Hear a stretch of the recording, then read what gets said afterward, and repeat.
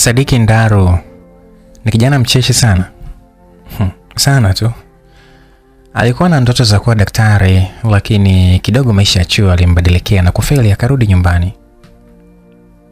Mwezi wa 12 mwaka 2021 hivi, Sadiki bwana akiwa kwao Singida alipigiwa simu na kaka yake aitwaye Mandi, ambaye anaishi jijini Tanga. Yeye ni mvuvi wa samaki. Diki, kaka alimuita kwa kifupi. Yaani jina lake kamili si anaitwa Sadiki, kwa hiyo akaita kwa kifupi. Naam kaka, shikamoo. Maraba. Vipi, unamshi gani huko Singida? Kaka, maisha yamekuwa magumu tu, sina misha yote. Okay, sasa sikia. Kuna kampuni moja inahitaji watu wenye elimu kuanzia kidato cha 6. Kama vipi njoo ufanye maombi, unaweza kupata kuliko kukaa tu na bi mkubwa hapo nyumbani. Basi poa, nije lini? Hebu ngoja nikutumie nauli. Nauli nayo, wewe niambie tu nije lini. Leo ni Jumanne. Hebu njoo Alhamisi na Ijumaa nafikiri nitakuwa nyumbani.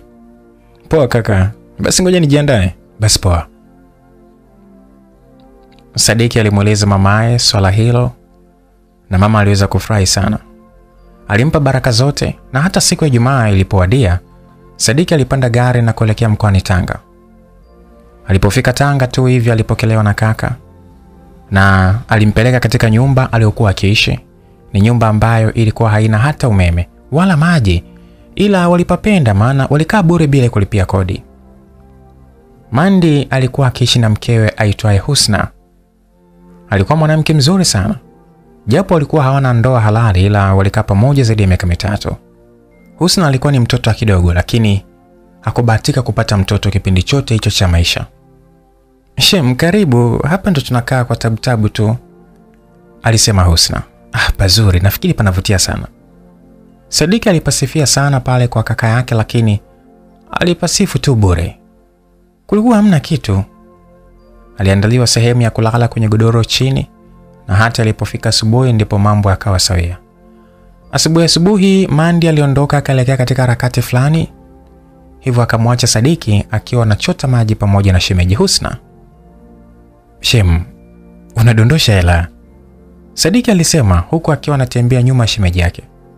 Husna aligeuka nyuma na kutazama. Wapi? Hela?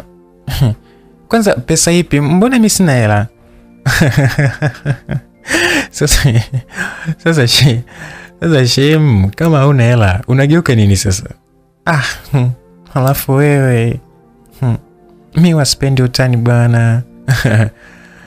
Shem, samani bwana shemeji yangu.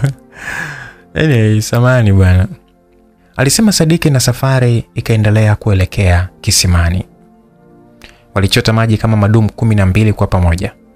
Ndipo Sadiki akaona shemeji yake amechoka sana, akampa likizo. Shem, wewe pumzika tu. Kwani amebakia madumu mangapi? Madumu 4 na ndoo kubwa 8. Wewe pumzika tu. Hizo mimi nitazizoa mimi mwenyewe. Jamani Shem, pumzika, usijichoshe sana. Wala usijali. Mimi kule kwetu nazoa maji mabondeni huko. Yaani huko hamna hata kilima. Ngoja nikuonyeshe. Sadiki alisema hivyo na kuondoka chap. Haikuchukua dakika nyingi sana. Sadiki alifanya kazi yake na kuyaweka ndani vizuri. Wow. Unajua sijawahi kuchota ndoo zote humu ndani. Hapa nitapumzika muda sana bila kuchota maji.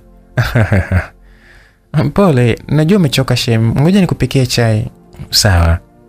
Sadiki alichukua simu yake. Alikuwa amekuja na smartphone aina ya Tecno. Alianza kuangalia vichekesho Facebook vya Nigeria. Alikuwa anapenda sana. Mara Shem Husna aliacha chai ikiendelea kuchemka jikoni, halafu akaondoka kwenda kununua mihogo. Shem, vipi? Simu huo mnachajia wapi? Tunachajia kwa Mpemba hapo mbele dukani.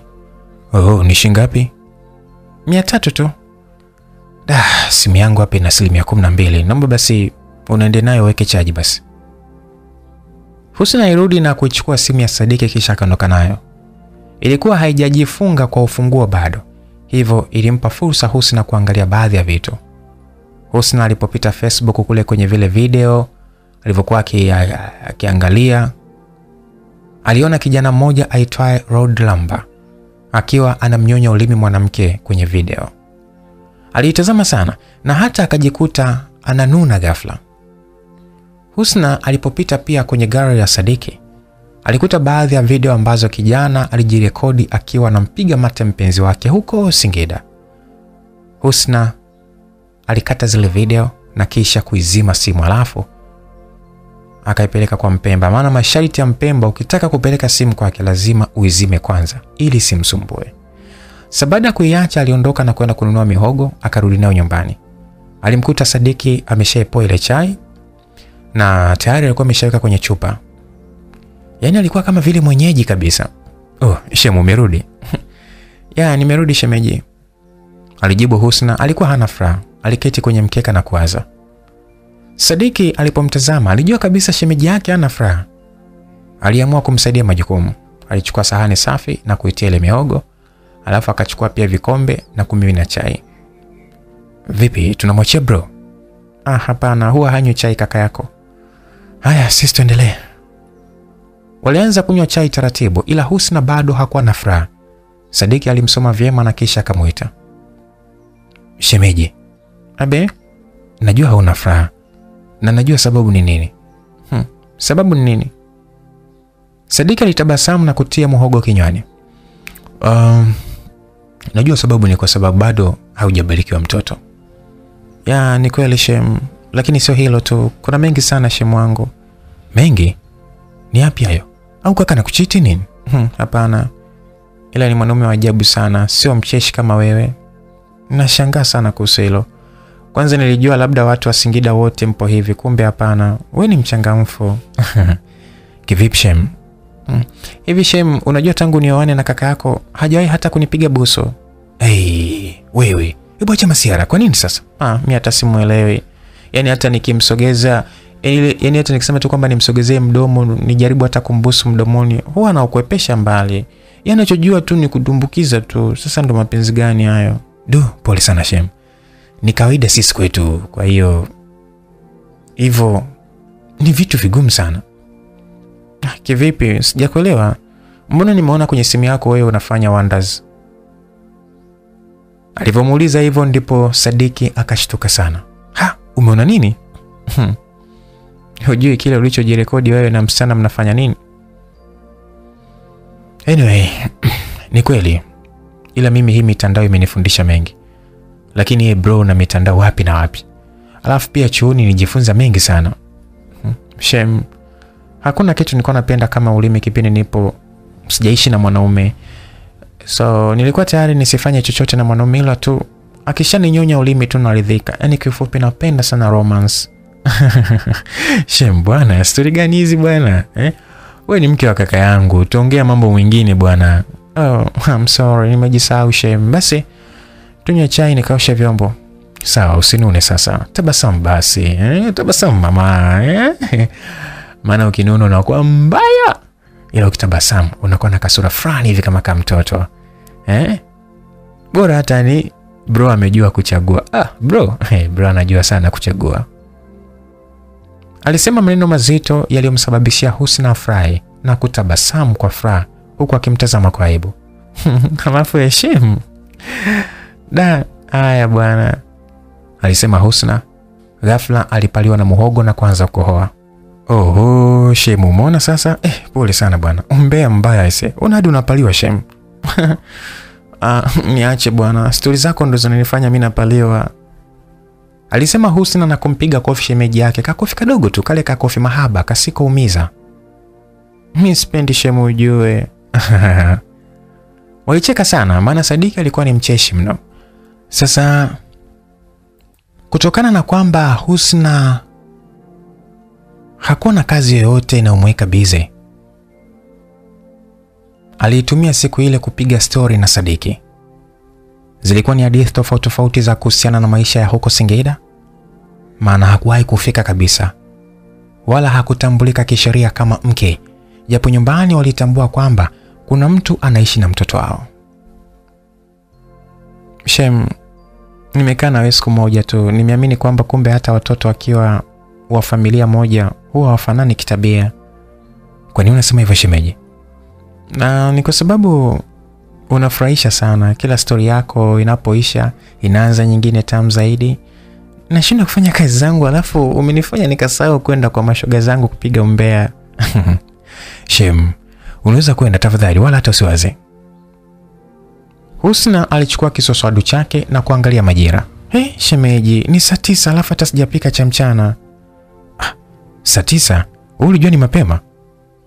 Aliuliza Sadiki huku akitabasamu. Husna aliinuka haraka na kuanza kuhangaika kuandaa chakula cha mchana. Aliweka mkaa jikoni na kuanza kuwasha. Kwa kawaida alijua mumewe atarudi kwenye saa 10 na lazima akute chakula.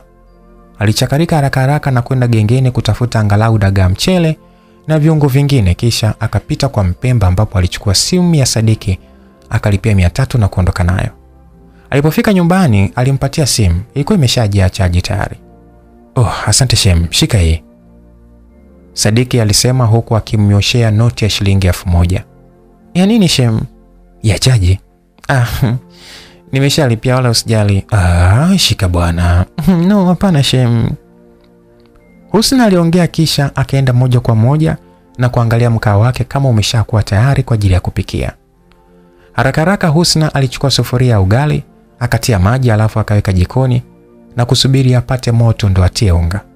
Wakati anasubiri vile, ilibidi achukue nyanya, pilipili na vitunguu akaviosha kwa ajili ya kutengeneza kachumbari, maana dagaa mchele huwa hawapikwi baada ya kukaangwa tu na muuzaji. Kwa hiyo mtumiaji hununua na kutafunia tu chakula. Husna alianza kukata kachumbari, ila ghafla simu yake iliita na alienda kuipokelea mbali kabisa bila Sadiki kuelewa kwa nini aende mbali naye. Sasa Sadiki muda huo alikuwa anachezea simu yake. Alikuwa anasoma tu message. Baada ya kuchezea kwa muda alipigiwa simu na mpenzi wake wa Singida. Akapokea na kuanza kuzungumza naye. Diki, yule mpenzi wake aliongea kwa sauti ya kudeka huku akibana pua. Bite, niambie vipi unaendeleaje? Mwenzako mimi najisikia vibaya, mwili unachoka, sijui na nini. Pole sana, tatizo nini? Tatizo wewe, nimekumisi jamani mpenzi wangu. Siku moja tu mimi kweli jamani nitaweza kweli kuvumilia mpenzi wangu. Beatrice, please usilamike hivyo. Nikishafanya interview lazima nije, nimekumisi pia. Kwani interview ni lini? Jumatatu mpenzi. Asa mbona hata simu ulikuwa upatikani mpenzi? Chakula kishuki hata kidogo. Nimeenda mara kibao mpaka pale kwenu. Siamini kama upo mpenzi wangu. Bite alikuwa anaongea kama vile anataka kufa. Muda huo akiwa anaongea ndipo Husna naye alikuwa anawahi kuja kusonga ugali baada ya kumaliza kuongea na simu. Simu ilizima. Sasa hapa kwa kaka hamna umeme. Hivyo basi nimezima nikapeleka kibandani kuchaji.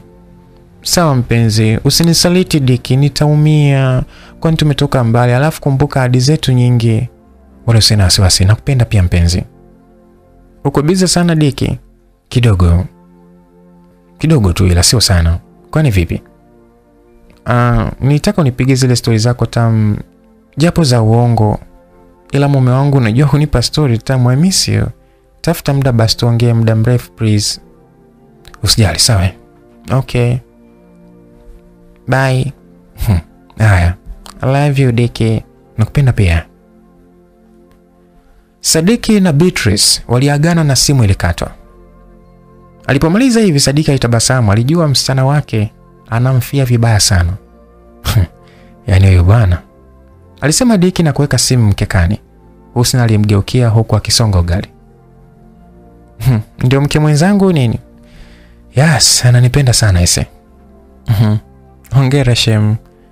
Najua hawezi kukuacha wala hata kuacha kukupenda. Inaonekana kupenda. Kwa nini unasema hivyo Shem?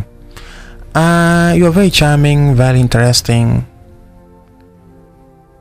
Alimsifia huku akimwambia kwamba ni mcheshi na anavutia sana. Sadiki alitabasamu tu. Hakuna mtu asiyependa kusifiwa duniani. Alisogea na kukamata vile viungo vya kachumbari, alafu akaendelea kuvikatakata. Hapa si ulikuwa unatengeneza kachumbari? Ndiyo. Okay, ngoja nikate. Alisema Sadiki na kuendelea kukata. Baada ya ugali kuiva ndipo Husna akampigia simu mewe Mandi. Akawa amemuuliza alipo ili wamsubiri katika kuja kula chakula kwa pamoja. Niko mbali kidogo mpenzi. Nitakuja baadaye, ila nyie endeleeni tu. Sawa mume wangu. Husna alijibu hivyo. Basi alitenga ugali na dagaa kidogo pamoja na kachumbari, alafu wakaanza kula pamoja na shemeji yake, huku akifurahia sana ile hali ya kuwa pamoja. Kumbe muda huo Mandi alikuwa naye amepata lifti ikamleta kwa haraka mpaka karibia na nyumbani. Alishuka na aliona kwa mbali wakiwa nje wakila pamoja. Hakujali, ila alisogea huku akiwatazama sana. Aliona jinsi Husna alivyokuwa akicheka wakati anakula pamoja na Sadiki. Alisogea mpaka akawakaribia. Hata hivyo Husna hakujali, maana walikuwa hawafanyi chochote kibaya. Jamani, mmeshindaje? Salama. Bro, pole asante, majukumu mazito. Asante dogo. Yaani tangu asubuhi ndo mnakula muda huu jamani? Yaani acha tu mume wangu. Nimetafuta sana mboga. Wewe bwana, utakuja kuniulia mdogo wangu aise. Alisema Mandi huku akimnyosha kidole mkewe na kutoa tabasamu fulani hivi. Usijali bwana, siwezi kumuoa shemeji yangu. Keti hapo basi nikupe chakula ule mume wangu. Haya, na keti. Mandi alisema hivyo huku akisogea na kuketi kwenye mkeka, alafu akamcheki Sadiki. Vipi, hawa dagaa wapo Singida? Hapana bro, hata mimi sijawahi kuwaona. Vipi, umeonaje? Ni wazuri au mizinguo tu? Wazuri sana. Ine sijui nitanunua niweke, niwe najitafunia tu njiani. Dogo nazingua. Husna alimpatia mumewe chakula, akaanza pale pale kumlisha. Unajua tena watoto wa Tanga kwa mahaba mazito hawajambo. Diki alikuwa anawatazama tu. Sasa ilipofika usiku 1:30 Mandi aliondoka tena. Alikuwa anaenda kuvua samaki baharini. Sadiki na Husna walibaki wawili tu nyumbani. Sasa ilipofika muda wa kulala, kama kawaida shemeji alilala chumbani ambapo ni chumba chake yeye na mume wake. Na Sadiki alilala sebuleni ambapo ni godoro tu lilikuwa limetandikwa chini. Nyumba ile iliyokuwa ni kwamba hata kama mpo vyumba viwili tofauti, lazima mtu wa chumba kimoja asikie sauti inayoongea ukiwa chumba kingine. Hii ilifanya stories zikawa zinaendelea kati ya Husna pamoja na Sadiki. Shemeji mlala bwana, Mr. Kiongo wako, alisema Husna baada ya kupewa story ya kuchekesha na Sadiki.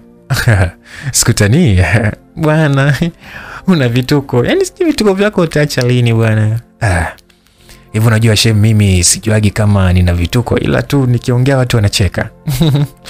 Una vituko sana, hata sauti yako tu unavyoitoa ni kichekesho tosha. Basi bwana, mimi nitajaribu kuwa serious. Sawa, tutaona kama utaweza. Okay, kuanzia sasa nitakuwa serious. Sawa, ngoja tuone. Husna alijifunika vizuri na kanga. Unajua hata Tanga kuna asili fulani hivi ya joto. Hivyo mara nyingi kipindi cha mwezi wa 10, 11 na 12 na mwezi wa kwanza hivi kunakuwa na joto, hivyo watu huweza kulala bila hata kujifunika. Husna alikuwa ndani ya neti, yuko na kanga yake moja, amejifunika. Lakini alikuwa hajavaa kitu. Mipaja iko nje, imetuna tu. Mwenyewe anajisikia kama vile yuko single, maana alikuwa haridhishwi na show ya Mandi. Dakika kama 10 zilikuwa zimepita tangu Sadiki aliposema kwamba atakuwa serious. Muda huo alikuwa amejifunika ndani ya net. Bite mwenyewe alikuwa anatuma tu message kibao anataka apigiwe, lakini sasa Diki hakuwa na dakika. Husna alijilazimisha kusinzia, ila bado usingizi ulikuwa hautaki kumchukua. Aliwaza mengi sana. Alitamani kuwa na mtoto kabisa, lakini alikuwa hashiki mimba kabisa. Pia mapenzi yake na Mandi yalikuwa hayanogi kivile. Mara kuna ujumbe uliingia kwenye simu yake ya button. Akaichukua na kufungua. Ulikuwa ni wa shoga yake mmoja hivi aitwaye Sharifa. Alikuwa amemtumia ujumbe wa kuforward na ulikuwa unasomeka hivi: jamaa mmoja alikufa, alipofika mbinguni malaika wa zamu akamwambia kwamba muda wake wa kufa bado ulikuwa haujafika, hivyo anapaswa arudi duniani, ila sasa akirudi kama binadamu watu watamkimbia. Aliambiwa achague kurudi duniani kama kiumbe yeyote, ndipo akachagua kurudi kama kuku. Ghafla mtu yule alitokea katika banda la kuku huku akiwa kama mtetea. Alishangaa sana. Akiwa anashangaa alihisi kama vile kitu kinamuuma tumboni na hakujua ni nini. Hivyo akaamua kumfuata jogoo na kumuuliza ni dalili gani ile. Jogoo akamwambia hilo ni yai, hivyo asogee kwenye kiota kisha asukume na atataga. Alipofanya hivyo na aliposukuma mara moja, likatoka yai. Alisikia pa. Yaani alikuwa amepigwa vibao vizito. "Wewe mpumbavu, unakunya kitandani?" Ilikuwa ni sauti ya mkewe, kumbe alikuwa anaota. Usicheke peke yako, watumie na wengine nao wacheke. Hivyo ndivyo ilivyokuwa hiyo message ya kuforward. Naamini kuna baadhi ya wasikilizaji hii message mshawahi kuipata. Kiukweli huu ujumbe ulimchekesha sana tu Husna na kujikuta anamuita shemeji yake. Diki, hebu sikiliza hawa jinga wenzako. Husna alisema, lakini Sadiki alikaa kimya tu. Shem we, umelala? Kuna SMS hapa inachekesha hatari. Aliongea ila Sadiki bado alikuwa kimya. Sasa Husna alisogeza neti kidogo na kushuka kitandani. Akasogea mlangoni na kumchungulia shemeji yake amelala, ila hakujua kama kasinzia. Husna alichukua simu na kumulika Sadiki, akagundua hajasinzia, maana macho alifumbwa ila yalicheza. Husna alicheka sana na kuendelea kumulika mpaka pale Sadiki aliposhindwa kuvumilia, akajikuta amecheka kwa nguvu. "Bwana, usinifanyie hivyo. Mbona nakuita uitiki bwana? Mimi nikajua umelala." "Shem, nimeamua kuwa serious."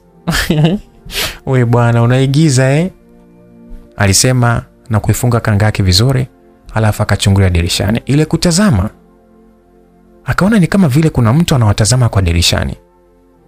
Husna alishtuka sana na kuzima tochi. "Huyu nani anatuangalia Shem?" alisema na kukimbilia chumbani, halafu akaingia ndani ya neti na kujifunika. Wasiwasi wake alihisi labda ni mumewe. Sasa Sadiki alijaribu kutazama lakini hakumuona mtu, maana yule aliyekuwa anawachungulia alikuwa ameshaondoka. Sadiki hakuamini kama kuna mtu alikuja, maana alihisi shemeji alikuwa amemtania tu kisa anapenda utani. Walilala ila nafsi ya Husna ilikosa amani kabisa. Sasa muda wa saa 11 alfajiri, Mandi alirudi nyumbani akiwa na samaki wachache kwa ajili ya ugali. Alioga kisha akajirusha kitandani na kuanza kuuburuza usingizi. Sasa ilipofika asubuhi kabisa, Husna aliamka na kwenda kufanya usafi wa nje kwa kufagia na kupanga vitu. Alipomaliza tu alitengeneza chai. Sadiki alishtuka usingizini kwa kumesha kucha, akaishika simu yake na kutazama ni saa 1 na dakika 39. Kumbe kumesha kucha hivi. Nimechoka, alisema kwa sauti ndogo ya uchovu ya kujitoa kwenye neti, alafu akatoka nje huku akipiga miayo ya kutosha. Sadiki alimkuta Husna akiwa anatengeneza chai. Shem, kumekucha. Ya, kumekucha vipi, umeamkaje? Safi tu. Husna alimuuliza hivyo huku akiwa anamtazama machoni na Sadiki akajibu. Na baada ya Sadiki kujibu, alianza kutembea nje huku akichezea simu yake kwa kujibu baadhi ya message zilizokuwa zimetumwa kabla hajaamka, hasa zikitoka kwa Bite. Hodi. Ghafla kuna binti alibisha hodi pale nyumbani, ndipo Sadiki akageuka na kukutana uso kwa uso na msichana mmoja hivi mweupe sana ambaye alikuwa amebeba beseni lililojaa mboga za majani. Chiku, karibu, alisema Husna. Asante dada, umeamkaje? Safi tu. Leo na mboga gani? Kuna Chinese, kuna mchicha, kuna matembele na mnafu. Chinese ndo nzuri, alisema Husna na kumgeukia Sadiki. Shem, unatumiaga Chinese au mchicha? Mi Chinese ndo naipenda, ni tamu sana bwana. Mwanaume unapenda Chinese, huogopi? Niogope nini sasa? Kwamba zitaua nani ama? Aliuliza huku naye akitabasamu. Chiku na Husna walicheka kwa pamoja. Hii haifi hata ipigwe kwa nyundo, itazidi kupiga kazi sana tu, alisema kijana huyo, na wakaendelea kucheka. Yani walimaanisha kwamba mboga aina ya Chinese huwa zinaua nguvu za kiume, lakini yeye aliendelea kuzitaka. Hebu nipe Chinese fungu moja na mchicha fungu moja, alisema Husna na kuinuka akaenda ndani kwa ajili ya kwenda kuchukua pesa. Sawa, alisema Chiku. Sasa baada ya dakika moja Husna irudi akiwa na noti 2 za shilingi 2,200. Akampatia noti moja Chiku alafu akapokea mboga na kuziweka pembeni juu ya mfuko wa ndoo. Chiku alimrudishia shilingi 1000 kama change. Ndipo Husna akaziweka kwa pamoja na ile noti ya shilingi 2000 iliyobaki, alafu akatia ndani ya blouse kwenye kifua chake, akazibana kwenye maziwa. Sadiki naye airudi ndani na kuchukua mswaki, akatoka kiswaki alafu akachota maji. Kaka Mandi yeye bado alikuwa akikoroma kitandani kwenye usingizi mzito sana. Chiku alipomaliza aliondoka zake kwenda kuwauzia watu wengine huko mtaani. Siku hiyo ilikuwa ni Jumapili, na kesho yake Jumatatu Sadiki alitakiwa akafanye interview katika kampuni aliyokuwa ameambiwa na kaka yake. Kwa sababu ilikuwa ni siku ya Jumapili, Mandi aliona angalau apumzike. Aliona apumzike mchana maana alikuwa amechoka sana. Walibaki nyumbani na ndugu wakawa wanapiga story tofauti. Ilipofika muda wa mchana kwenye saa 8 hivi, Husna aliondoka na kwenda kwa mama moja hivi ili akasuke nywele za shilingi 1000, yani mistari kadhaa tu kichwani. Bro, Sadiki alimuita kakake. Niambie dogo. Kesho nitaweza interview kweli? Kwa nini usiweze? Si umesoma? Sijasomea hivyo vitu, ila anyway Mungu anisaidie tu. Simu ya Mandi iliita na kuitoa mfukoni, akapokea na kuanza kuongea huku akiinuka na kutembea kuelekea nje na pale nyumbani. Aliondoka moja kwa moja bila hata kumwaga Sadiki. Kitendo kilichopelekea Sadiki kubaki mwenyewe pale nyumbani akichezea simu yake maana bado ilikuwa na chaji. Kwenye saa 10 jioni, Sadiki alisimama na kupiga hatua njiani karibu na nyumbani. Ndipo ghafla alikutana na Chiku muuza mboga. Akiwa muda huo hakuwa na beseni la mboga, ila alibeba tu simu, sabuni ya unga mkononi, hivyo tu. Mambo, Chiku alimsalimia Sadiki. Poa ise, kama vile nilihisi nishakuona. Vipi, mbona hujabeba mboga? Hapana, nimeshamaliza jamani. Nimeshamaliza kuziuza mpaka kesho asubuhi tena. Mbona uko hari sana? Aliuliza Sadiki huku akimtazama binti. Ni mweupepe. Nataka nikafue, ndio maana naona niko na haraka hivi. Kumbe haukai mbali na huko eh? Sadiki alisema huku akianza hatua kumfuata. Asa, mbona unatembea haraka hivyo? Subiri basi tuongee. Ndio, nakaa huko ndio nyumbani, alisema Chiku na kusimama akawa anamtazama Sadiki. Hivi Mandi ni kaka yako au? Ya, kwa nini muuliza? Mnafanana. Ni kweli, unajua watu wanasema hivyo. Anyway, unawahi sana au tunaweza kuongea? Nawahi. Kama unataka tuongee, kwa nini usichukue namba yangu? Chiku alisema mwenyewe, yani alikuwa anaulilia wembe, sasa ukimkata hata juta. Mimi nawe msikilizaji hatumo. Hapo muongea, alisema Sadiki na kutoa simu yake ya Tecno na akagusa fingerprint, kisha akamwambia mtajie sasa namba.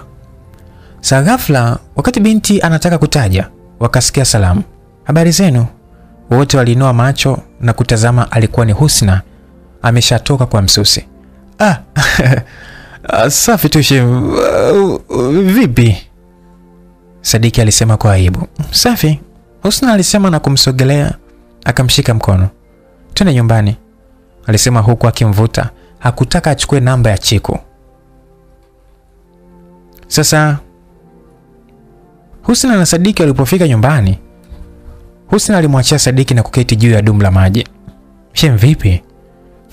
Kaa hapa, unazurura nini? Alisema na kuvua kofia kichwani, akajikuna kidogo kwenye nywele na kuzipiga. Asa jamani, ndo ninyime fursa ya kuchukua namba jamani. Mimi sitaki kuchukua namba ya Chiku. Ana tabia mbaya, hakufai, alisema na kuinuka. Husna akaenda ndani kuchukua kioo, akajitazama, alafu akaita, Shemeji. Niambie Shem. Sadiki aliitika. Kumbe nimependeza hivi alafu hata unisifii jamani. Umenikera bana. Mimi nakusaidia alafu unalalamika. Au unahisi nini? Kama vipi basi nenda kamfuate, Husna alisema kwa hasira. Sasa upande wa Chiku, alikuwa nyumbani muda huo, ndio alikuwa ameanza kufua. Alikuwa amekaa na rafiki yake moja hivi. Ila shogangu jamani, Dahusna na boa, alisema Cheko. Kwa nini? Yule rafiki yake aliuliza hivyo. Siku na shemeji yake alikuwa ananiomba namba. Yaani Husna alivutukuta, alimvuta kwa hasira na kumpeleka nyumbani. Wewe usiniambie. Ndio hivyo, yaani kanikera hatari. Unatutia tu nuksi bwana, ndio maana hata tuolewi. Yaani basi tu kaniboa. Hawa namtaka nini? Inawezekana. Nahisi kwa kweli, maana sio kwa kiburi kile. Basi, msikilizaji, kumbuka simulizi inaitwa Busu tu Shemeji. Mtunzi Mr. Ibi, ninayekusimulia simulizi hii ni mimi rafiki yako Lucas Lumbas kutoka hapa Simulizi Max. Kwa WhatsApp namba unaweza kunipata kupitia namba 0710 20 8145. Basi kesho yake siku ya Jumatatu, Sadiki aliamka mapema sana, akajiandaa na kuondoka pamoja na kaka yake kuelekea katika ofisi zilizoko katika jiji la Tanga kwa ajili ya mahojiano, yani interview. So walipanda bajaji barabarani, wakaenda mpaka mjini kabisa. Ndipo alipofika. Diki, alisema Mandi huku akitoa noti ya shilingi 10,000 mfukoni. Naam bro. Wewe si mtoto wa kiume? Ya, shika hela, alisema na kumkabidhi ile noti. Sadiki alipokea. Nenda ulizia Saad Lal, kwenye interview atakuonyesha. Ina maana haunipeleki? Bwana, mimi naenda, kuna demu mmoja hivi nataka nikaonane naye. Aliamua kumwambia mdogo wake, maana ni wa kiume, aliamini hawezi kumsemea kwa mkewe. Basi poa, haina noma kaka, nashukuru sana. Basi poa, pamoja. Waliagana na Diki aliondoka. Ila njiani alijiuliza maswali mengi. Moja ya maswali aliyojiuliza ni kwamba kumbe kaka yake anamchepuka mkewe. Alihisi vibaya, maana alikuwa amemuona shemeji kuwa ni mtu poa sana. Kifupi alikuwa amemzoea. Basi muda wa interview ulifika na wote waliotuma maombi waliitwa ndani ya bwalo fulani hivi. Yaani ni hall fulani hivi tu. So muda waliokuwa wanazidi kusubiri itakavyokuwa, basi upande wa kaka yake ni kwamba alikuwa na mwanamke mmoja huko mjini. Alikuwa anaitwa Sharifa. Sasa Mandi alikuwa amemshika mtoto mchanga akiwa anamtazama huku akitabasamu. Sheri, mpenzi, alisema mtoto huyo Sharifa. Unajua nawaza sana nitamwacha vipi yule mwanamke wangu, maana yeye hajaweza kunizalia mtoto. Mimi nishakwambia uhamie huku, ila kwa sababu unipendi ukutaka, alisema Sharifa, kisha akaenda kuketi kando yake na kumbusu shavuni. Wow, nina sababu za msingi kidogo. Nataka niweke mtaji mkubwa ili mtoto wetu akue vyema, na pia tufungue biashara hapa mjini. Ndio maana nimekupangishia huko mjini. Haya bwana, but unajua sana kujali. Vipi mdogo wako, mbona hajaja? Atakuja tu. Yuko kwenye interview hapo Saad Lal hapo. Sawa. Basi ngoja nikuandalie chapati. Okay poa, andaa halafu, alisema kumaanisha anataka kitu. Lakini akumalizia sentensi ikabidi wote wacheke. Yaani wewe jamani mkorofi. Sharifa alimalizia kwa kusema hivyo. Sasa interview ya Sadiki ilikuwa ni ya maandishi. Waliingia ndani ya chumba na kufanya kitu kama mitihani hivi. Kiukweli mtihani ulikuwa ni mgumu sana. Hata hawakutarajia kabisa.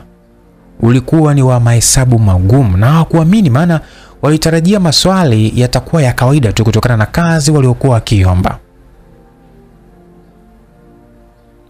Walimaliza, wakatoka wamechoka sana. Wengi walijutia sana. Vipi, pepa ilikuwaje mtaalamu? Kijana mmoja alimuuliza Sadiki.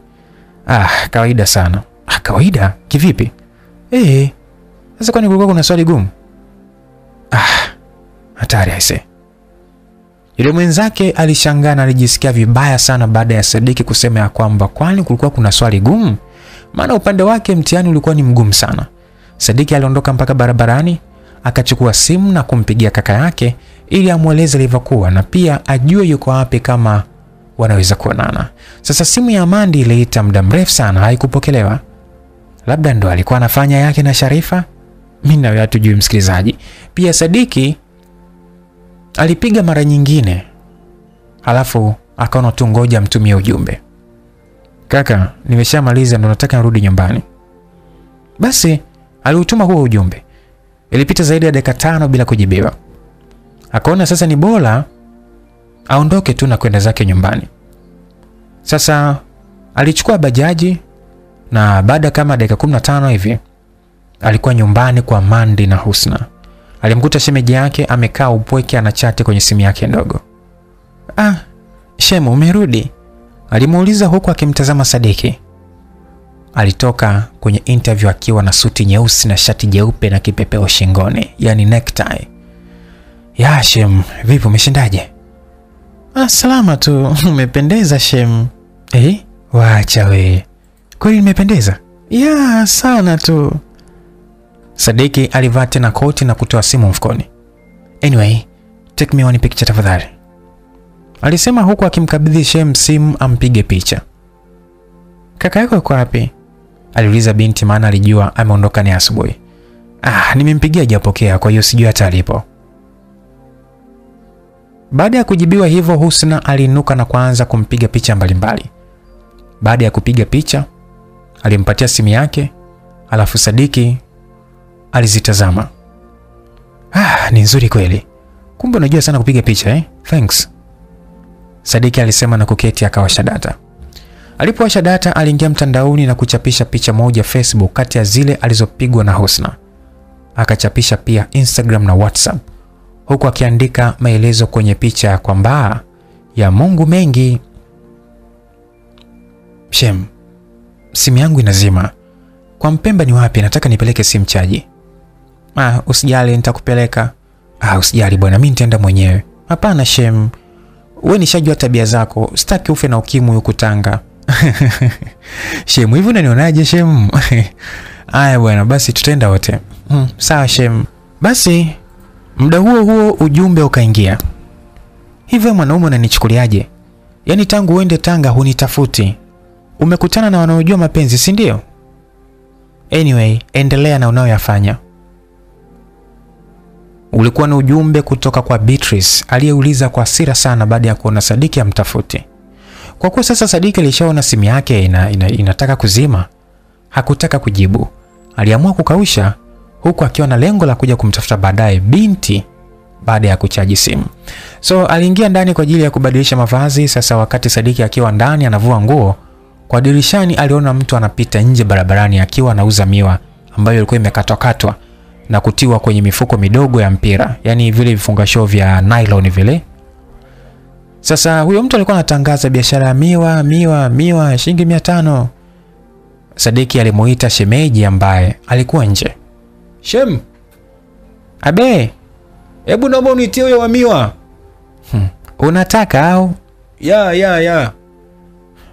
We kaka wa miwa, alisema Husna, na kijana yule muuzaji aligeuka na kuingiza mkokoteni wake nyumbani kwa Husna. Mingapi sister? Nipe 2, alisema huku akitoa hela kwenye matiti kama kawaida yake. Kijana yule alitoa vifungasho 2 vilivyojaa vipande vya miwa na kumsogelea Husna, akamkabidhi na Husna akampatia noti ya shilingi 1000. Muda huo Sadiki alichungulia akaona Shemeji akimpa pesa. Aliendelea kuvua nguo. Kijana muuzaji wa miwa alishukuru na kuondoka zake akaenda nyumbani kwa Husna. Husna aliinuka na kwenda mpaka mlangoni mwa nyumba. Shem, mnavaa?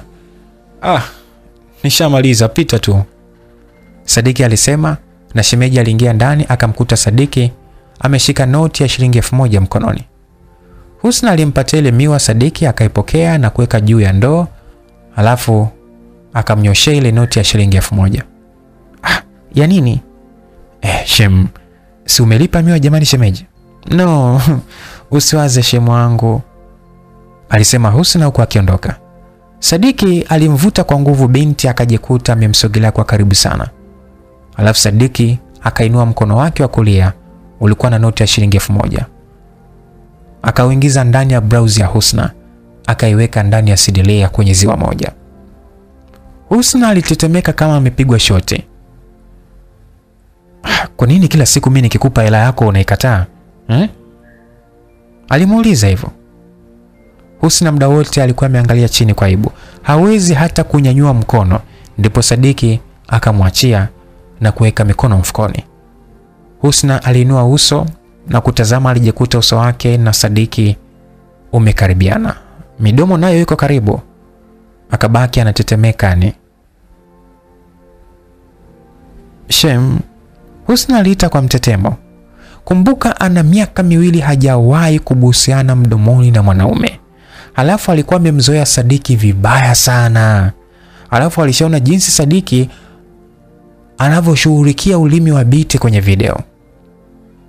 Udenda ulimjaa na kuanza kumsogelea Sadiki mdomoni. Sadiki alirudi nyuma, alikuwa hataki hilo swala.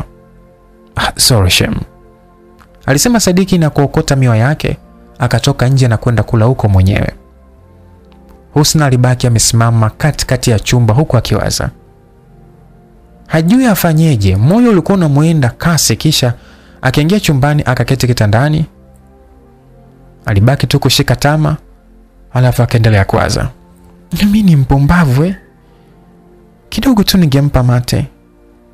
Yaani ni shemeji yangu kabisa. Mungu niepushe na hili, aliwaza shemeji Husna.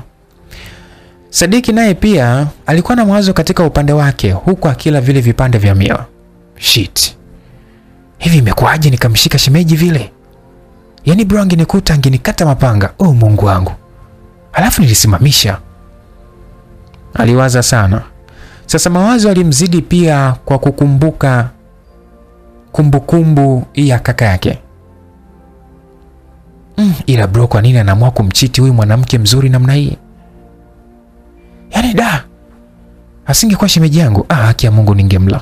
Mtoto mzuri lakini bro anamchiti. Shem akiwa katikati ya mawazo, ghafla alisikia sauti iliyotokea puani mwa Husna ikimuita. Aliita kimideko, binti alikuwa anajisikia tofauti mwilini. Sadiki aliondoka kwenye mawazo, kisha akamtazama shemeji aliyekuwa mlangoni na mkononi ameshika mfuko. Naam shemeji, aliitika Sadiki. Twende basi, alisema huku jicho limemlegea. Anaangalia kama vile anataka kusinzia. Wapi? Sadiki aliuliza kwa mshangao. Akili yake iliwaza labda shemeji anataka kumpeleka ndani ili akampelekee moto. Ulisema unataka kwenda kwa Mpemba kupeleka simu wewe? Aliuliza huku akitabasamu. Au ulidhani nataka twende wapi jamani shemu wangu? Hapana shemu. Niliwaza mbali. Mbali wapi? Aliuliza huku akitoka pale mlangoni na kurudishia mlango, alafu akapiga hatua za madaha.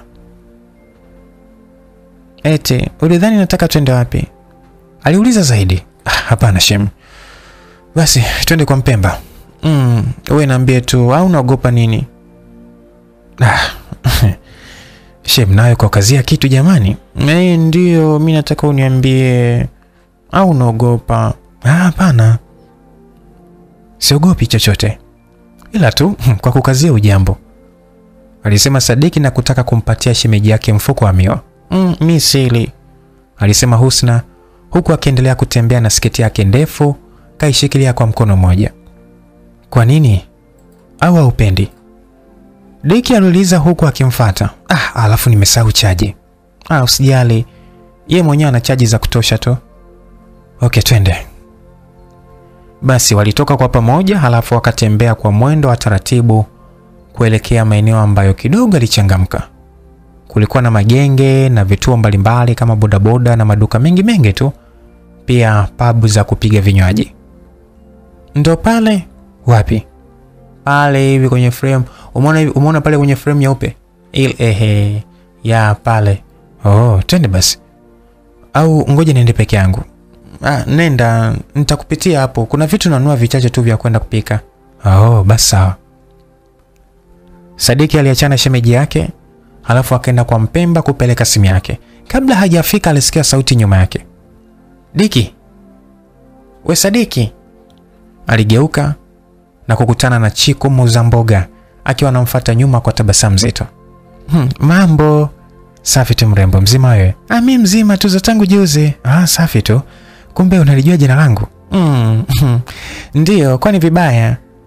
aliuliza Chiku huku akimfikia na kumpa mkono wakasalimiana. Hapana, ila nawaza tu mlijuaje. Kanaambia kaka yako, vipi unaelekea wapi? Mbona kama uko mwenyewe, huogopi kupotea wakati wewe ni mgeni? Siwezi kupotea bwana, niko na shemeji, ameenda gengeni tu hapo, alisema Sadiki, maneno ambayo yalilikata tabasamu la Cheko. Uko na shemeji yako? Ya. Okay, basi poa. Mimi naenda hapo mbele kwa rafiki yangu, labda tutaonana tena siku nyingine. Okay. Sadiki alimaliza hivyo. Alikuwa tayari ameshaambiwa binti sio mtu mzuri na shemeji yake. Chiku alipiga hatua mbili, alafu akamgeukia Sadiki. Kuna kitu alitaka kumwambia ila aliogopa. Yeye ni mtoto wa kike bwana, lazima asubiri aanzishiwe yeye.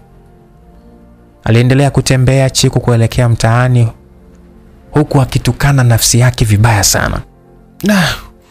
Yaani jamani, najisikia vibaya nikimuona nawaza sana, ila kesho nikipita na mboga sijui itakuwaje. Aliwaza mengi sana. Kikweli huyu msichana alikuwa ameshadondoka kwa mwamba, ila sio kwamba alikuwa na mapenzi kivile, rasha. Alikuwa anahitaji kuolewa maana aliona umri umeshamtupa sandakalawe. Sadiki alimpa Mpemba simu. Mpemba akaibandika kagundi kenye jina la Husna na sio la Sadiki, maana Sadiki asingefahamika pale kwani alikuwa ni mgeni. Kwa hiyo alisogea kumsubiri shemeji yake. Alisubiri kama dakika 5 hivi ndipo akamwona Husna akija pamoja na mumewe Bwana Mandi na kumfikia pale Sadiki. Bro, Sadiki aliita. Vipi dogo? Poa, umerudi? Ndio. Unajua nishindwa kupokea simu yako bwana, nilikuwa katika harakati ngumu. Basi poa kaka, hamna shida. Waliongea huku akitembea kuelekea nyumbani. Vipi interview? Mungu ajalie tu. Ilikuwa ya kawaida, sio ngumu wala rahisi, ilikuwa wastani tu. Basi poa, sijali dogo, mambo yatakaa poa tu. Nikuombea tu kaka. Walizidi kutembea muda wote. Husna alikuwa kimya, hana usemi wowote, na hata walifika nyumbani. Leo nimechoka siendi kuvua. Husna alishtuka baada ya kusikia Mandi anasema haendi kuvua. Kumbe yeye alichoshwa na viuno vya Sharifa tu. Basi itakuwa vizuri. Ni muda sijalisikia joto lako usiku. Eti ndio mume wangu. Husna alianza kuandaa chakula cha jioni. Sadiki alikuwa ameketi anacheza tu game kwenye kiswaswadu cha shemeji yake. Ghafla Husna alikuja kisirisiri na kumpatia tunda mkononi. Sadiki alitazama bila kaka yake kuona. Akagundua ni apple. Juu limebandikwa karatasi kadogo tu kameandikwa That's my heart. Alishtuka kidogo lakini alihisi ni apple tu, tunda ni kama tunda mengine. Asa alitaka kushukuru ila Husna alimuonyesha ishara akae kimya asonge chochote. Aliendelea kupika huku Mandi akiwa amejilaza kitandani anasubiri msosi uive. Sasa ghafla simu ya Mandi ilipigwa akiwa kitandani, na alipoitazama namba alisave kwa jina la Zuberi.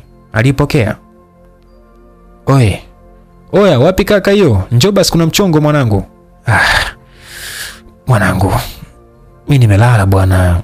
Wewe bwana njoo. Medi mchuzi katuletea pesa yetu ile. Mandi aliongea kwa mshtuko mara baada ya kusikia neno pesa. Njoo fala wewe, unalala nini sasa? Zube alikata simu. Mandi alishuka kitandani haraka na kuvaa shati, alafu akabeba begi lake na kutoka nje. Akakuta Husna akiwa anakuna nazi huku Sadiki akipembua mchele. Mume wangu, wapi tena? Nimeitwa fasta kuna dili hapo. Nimechoka ila ngoja nikapambane tu. Nitapumzika kesho. Chakula hauli jamani? Nitakula kesho, alisema Mandi huku akiondoka. Bwana mume wangu, nilikwambia hujalala muda. Alikuwa akiongea ndo Mandi anaondoka haraka kwa pikipiki. Sasa Husna alikasirika maana alijua siku ile wangeweza kuburudishana. Alafu istoshe muda ule aliokuwa amesimama karibu na Sadiki wakasogezana midomo. So ilimpelekea mwili wake kubadilika siku yote, yani akawa anawaza mambo yale tu. Sadiki alikaa kimya, ila binti alikuwa akisonya tu. Diki, huogi leo? Lazima, na nisipooga sitalala ise, mwili utaniwasha sana. Basi kaoge ndo uje ule. Basi Hashem.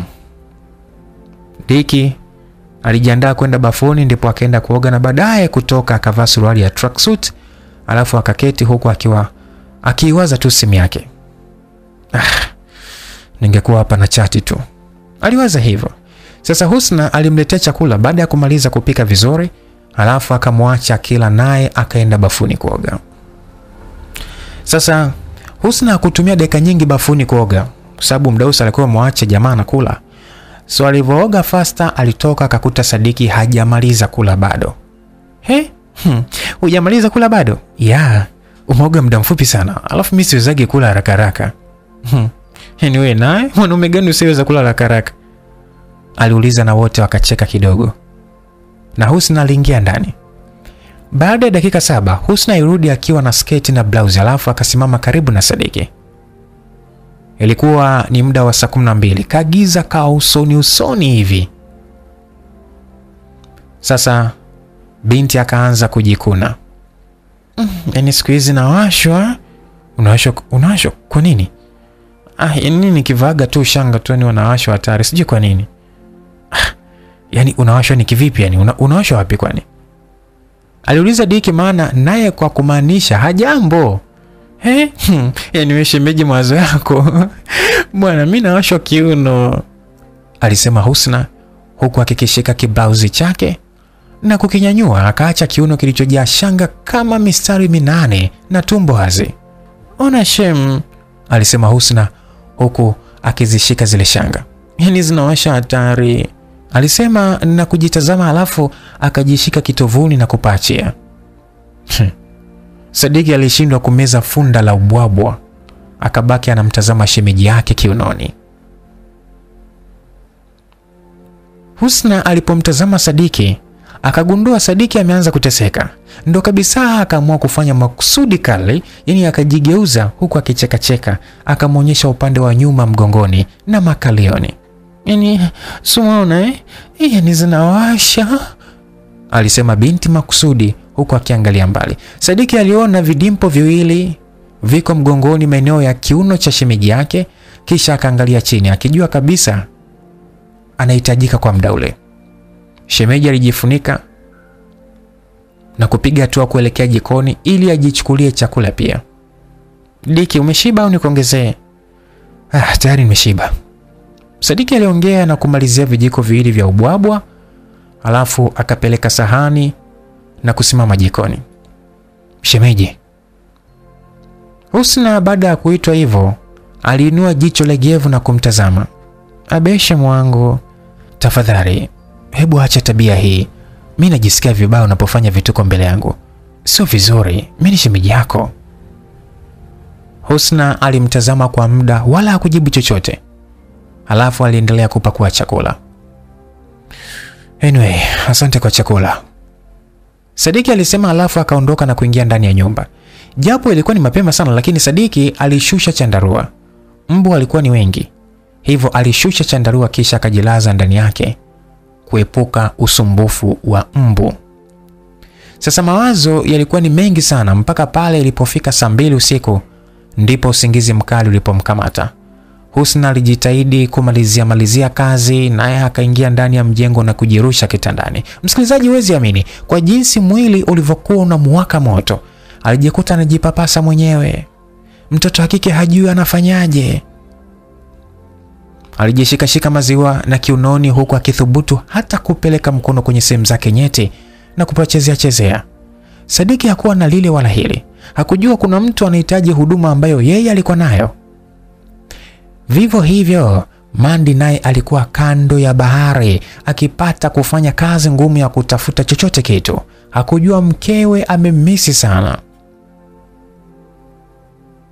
Mpaka muda wa saa 6 bado Husna alikuwa macho.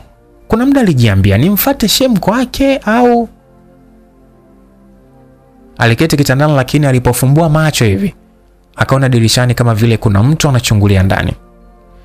Ni mara ya pili binti alikuwa akimuona huyu mtu. Hakujua alikuwa anafanya nini pale dirishani na hakuelewa ana nia gani.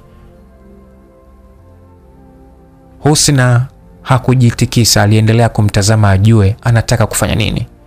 Sasa ule mtu aliondoka pale kwenye dirisha la chumba cha Husna na mmewe, alafu akahamia cha Sadiki na kujaribu kuchungulia. Sasa kwa kuwa kulikuwa na giza nene, hakuweza kuona ndani kinachoendelea. Zaidi alimsikia tu Sadiki akikoroma, kwa maana nyingine alikuwa kwenye usingizi mzito sana.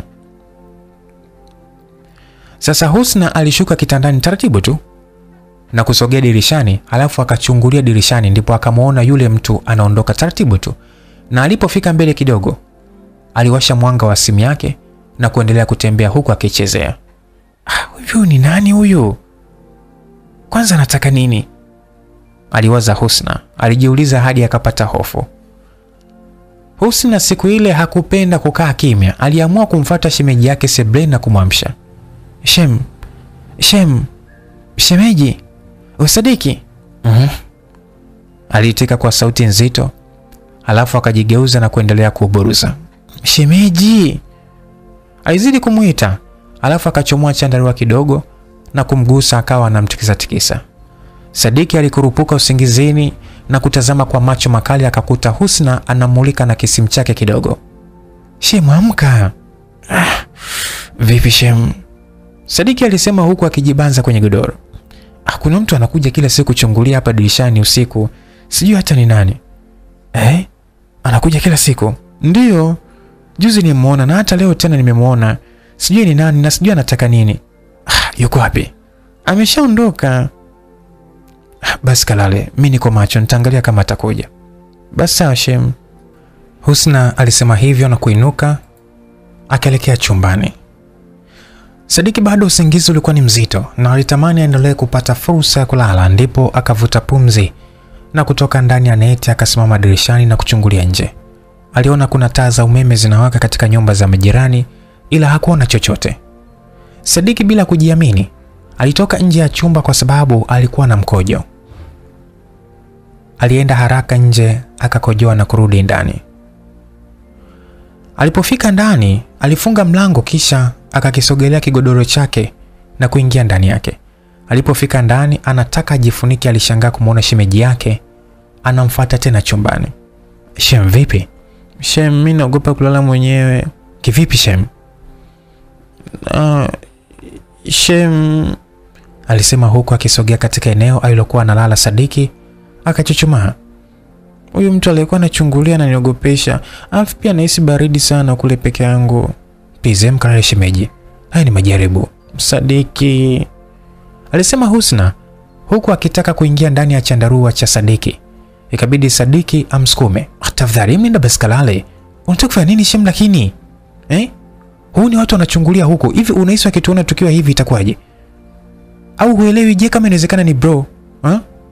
Au hata kama sio bro, lazima amemtuma mtu aje atuchunguze. Aliguna Husna huku akijiokota chini na kusimama. Sorry Shem, alisema Husna na kuinuka. Sawa, lakini samahani sana kwa sababu nimekusukuma, kwa hiyo nisamee, lakini naomba ukalale kule Shem, sio vizuri, alisema Sadiki, na Husna aliondoka akaenda kulala zake. Na hisi kuna msikilizaji hapa angekuwa ndio yeye ameipata hii bahati, basi asingeacha mambo yapite hivi hivi. Au kuna msikilizaji wa kike ukuta naye anawaza Sadiki naye anajikuta na msimamo. Hapana, kuna wakati heshima ni jambo la msingi sana. Basi kumbuka simulizi inaitwa Busu tu Shemeji. Ninayekusimulia simulizi hii ni mimi Lucas Lumbas kutoka hapa Simulizi Mix. Sasa asubuhi saa 2 Sadiki alikuwa ameshaamka na swaki nje ya nyumba. Aliswaki huku akitafakari mengi sana. Akamaliza akarudi ndani. Akiwa amesimama katikati ya chumba cha Sebleni, Husna alitoka na kanga moja tu. Alafu akatoka nje pia akaswaki na kurudi ndani. Shemu, umeamkaje? Alisema Sadiki, maana Husna alikuwa hajamsalimia. Safi tu, alisema Husna na kumgeukia macho akagongana, yalikuwa yanaongea peke yake yakisema, Shem, ninakuhitaji. Shem kama Shem. Sasa baada ya hapo akaingia ndani ya chumba chake huku akijitikisa tu. Sasa Sadiki alimtazama huku shetani anapita kwenye kichwa cha Diki, alafu anamwambia, wa Diki, usimsamehe huyo. Huku ndiko kupitiwa na shetani sasa. Sasa Husna alipofika ndani alibadilisha, alivaa dera alafu akatoka nalo. Ila alipofika sebuleni alimkuta Sadiki ameketi juu ya dumu la maji na kusimama mbele yake. Chuchu imemsimama. Yaani ana nyonyo za hatari. Alafu akamuita. Shem, alisema kwa madaha. Nataka kuchukua ile dumu la maji. Hili. Alisema Sadiki alafu akainuka. Ila ameinuka hivi, Husna akamvuta na kumkumbatia, alafu machozi yakaanza kumtoka. Shem, kwa nini unifanyia hivi? Yaani umezipandisha ila hutaki kuzishusha, Shem wangu. Si unaona kaka yako ana hata time na mimi, mbona hivyo lakini Shem, nishakwambia mimi siwezi kufanya hivyo, alisema Sadiki huku akijitutumua kuondoka kifuani mwa shemeji yake. Please, mimi sitaki kufanya na wewe Sadiki. Bali unataka nini? Mimi nataka mate tu, busu tu Shem wangu, na muda mrefu, alisema binti huku akimvuta zaidi shemeji yake. Shem, hapana bwana, no Shem, alisema Sadiki, lakini Husna alijitahidi kumsogelea. Kwa bahati nzuri, Sadiki alifanikiwa kumsukuma Husna akapepesuka na kurudi nyuma kidogo. Sadiki alitoka mbio mpaka nje huku akimwacha Husna katika hali mbaya ndani ya chumba. Sadiki alikimbia mpaka barabarani kabisa, na alipofika alipata wazo la kwenda kuchukua simu yake kwa Mpemba. Sasa huku nyumbani Sadiki bwana basi tu. Huku nyumbani alimwacha Husna akiwa na lawama tele. Mshenzi sana huyu, na atasikilizia bombani tu, sitomsumbua tena. Hivi anafikiri nashindwa kumpa mtu mwingine? Yaani hawa wanaume wa mikoani mingine nisijua na akili gani?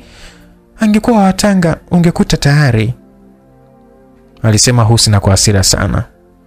Ghafla alitolewa kwenye yale mawazo na sauti ya Chiko akiita nje. Hodi Daus na mboga leo shoga yangu, alisema Chiko. Husna alitoka nje na kumtazama. Mambo, alisema Husna. Safi, shikamo. Maraba, leo sichukui mboga shoga yangu. Jamani, hata kwa mkopo, alisema Husna huku akichungulia akidhani labda atamuona Sadiki, kumbe Sadiki hata hayupo. Sitaki kudaiwa mie. Haya shoga, bye, uko peke yako leo nini? Alisema Chiku kuchora kama atampata Sadiki. Ndiyo, kwani nikutaga na nani? Si kuna yule sijui ni shemeji yako. Wewe unamuulizia tu, unamtaka au? Ameshaondoka, ameenda mkoani, Husna alijibu kwa hasira. Unajua nini msikilizaji, kwa ufupi tu ni kwamba yani tangu siku ya kwanza tu Sadiki alipofika kwa brother yake, Husna alianza kupendezwa na namna anavyoishi na hata ucheshi wake. Hamna, wala mimi simtaki, alisema Chiko. Sasa unanipanikia, basi samani shogangu, alisema Chiko na kutembea zake. Sasa Husna alibaki akimtazama, alikuwa haelewi kinachomleta Chiko kila mara. Chiko alipita katika baadhi ya nyumba zingine, ndipo ghafla alimuona Sadiki akipita huku akiongea na simu. Akamfuata. We Sadiki. Chiko aliita kwa furaha sana. Niambie, alisema Sadiki na ukata simu. Mbona mambo sijiti kwamba umeenda mkoani? Na nani? Si wifia. Eti wifia ni mimi naye jamani. Nani namaanisha nani? Shemeji yako ndo ameniambia tu kwamba umesafiri umeenda mkoani. Hapana bwana, amekuzingua tu. Mbona mimi nipo? Yani jamani, yule dada nimekuulizia akanifokea. Kwani kuna nini Sadiki nawe? Hamna chochote. Haya bwana, usiondoke basi bila kuniaga. Sawa bwana, usijali. Vipi, kwani unaelekea wapi? Natembeza tu mboga. Okay, baadaye basi nikuone.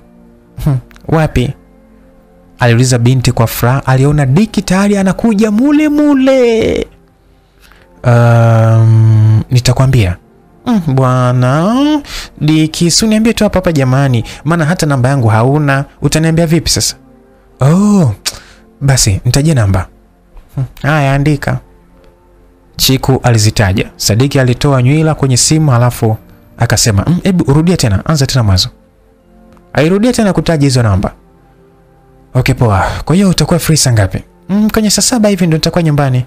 Okay, nitakucheki, alisema Sadiki na kuagana akaondoka zake. Sadiki alitembea akaona anunue mihogo wakanywe chai halafu akaondoka kuelekea nyumbani. Kweli alipofika alimkuta Shemeji akiwa anaandaa chai na kaka Mandi amesharudi. Hata hivyo Shemeji alikuwa amevuta mdomo maana alikuwa amenuna kisa Sadiki kukataa busu lake. Kaka za asubuhi. Sadiki alimsalimia kaka yake. Salama vipi? Poa tu, alisema Sadiki, kisha akampelekea mihogo Husna. Akaikamata na kuitupa juu ya ndoo kwa hasira. Sadiki alielewa, lakini je, atafanyaje sasa na ni Shemeji? So Sadiki aliingia ndani akachukua mkeka na kutoa nje, alafu akaweka barazani na kuketi hapo. Aliwasha data kwenye simu yake alafu akaanza kuchati na Bite online. Nisamee Beatrice, nishakwambia kwa bro hakuna umeme, hivyo chaji inasumbua. Chaji kivipi? Mbona nilikuwa nakuona online? Sorry, naingia mara moja tu. Mara moja ndio sin text. Kwa hiyo ukiingia kuna mtu ambaye unamtafuta ambaye ni priority sana kwako, si ndio? Kwa nini usinitafute hiyo mara moja unapokuwa unaingia? Unajua kuna muda naingia tu kuangalia kama kuna mtu amenitafuta. Kwa hiyo mimi message zangu huzioni, si ndio? Okay, anyway, endelea na unayofanya Diki. Nakwambia utanikumbuka. Kama unipendi si useme tu bwana. Hamna, mbona mimi nakupenda? Bwana unanikera unajua. Kwanza unarudi lini? Interview ya kwanza tayari. Kwa hiyo nasubiri kama matokeo yakitoka niitwe kwa ajili ya kwenda kufanya ya pili. Okay, sawa, good luck. Japo saa nyingine najikuta tu na kuombea hata usipate ili urudi nyumbani. Mimi sipaamini huko kabisa. Ndio hivyo. Ila kama hujapangiwa kuwa wangu basi tu. Haya. Okay, bye bye. Poa. Basi Sadiki, Mandi na Husna walipata kifungua kinywa, alafu baada ya kunywa tu, Husna alitoa nguo zake na kuanza kuzivua. Mandi alilala zake kama kawaida. Mchana alilala alafu jioni aliondoka nyumbani kila mara. Sadiki alikuwa hana kazi, alichezea tu simu yake ya mkononi na hata ilipofika saa 5 kuelekea saa 6 hivi, kwenye saa 6 kasoro hivi, alimuona Chiku akiwa anapita barabarani huku akiwa na beseni tupu kwa maana alikuwa amemaliza kuuza mboga zake. Sasa Chiku na Sadiki walitazamana wote wakatabasamu. Sasa hii Husna hakuiona na hata Chiku mwenyewe alimpungia na kupita akiwa na furaha. Sadiki alichukua fursa ile kumtumia message lakini Chiku hakujibu kwa sababu alikuwa ameacha simu nyumbani tangu asubuhi. Alipofika Chiku alikuwa amevuja jasho, hivyo akaamua kuoga na kubadili nguo kisha akaketi kitandani na kuanza kupiga mahesabu yake ya biashara hiyo ya mboga. Baada ya dakika moja alimaliza na alihifadhi pesa. Alishika simu na kukuta jumbe kadhaa. Moja ilikuwa ya namba mpya na hii ilitoka kwa Sadiki. Binti alitabasamu. Mambo vipi? Pole na kazi. Ilikuwa ni message kutoka kwa Sadiki. Asante, pole na wewe kwa kuchati. Chiku alijibu ujumbe huo huku akionyesha kufurahi sana. Sasa Sadiki aliutazama ule ujumbe na akatabasamu. Na chati sana eti Ndio, kila mara huwa nakukuta ukichezea simu. Inaonekana wifi yetu anakuweka sana busy. Hapana bwana, wala sio hivyo. Nini sasa? Ina maana unataka ukataa? Aniweki busy. Ila yupo, si ndio? Chiku aliuliza. Hii yote ni kwa sababu gani unajua msikilizaji? Alitaka adanganywe. Yaani alitaka angalau Sadiki aseme tu hana mtu ili binti ajipendekeze. Sasa kwa kuwa Sadiki naye alikuwa na uchu wa madaraka, alijikuta na wadanganya wapiga kura. Kwani mnaeleweka basi? Mimi naogopa sana. Alisema ila kumbuka ana Beatrice.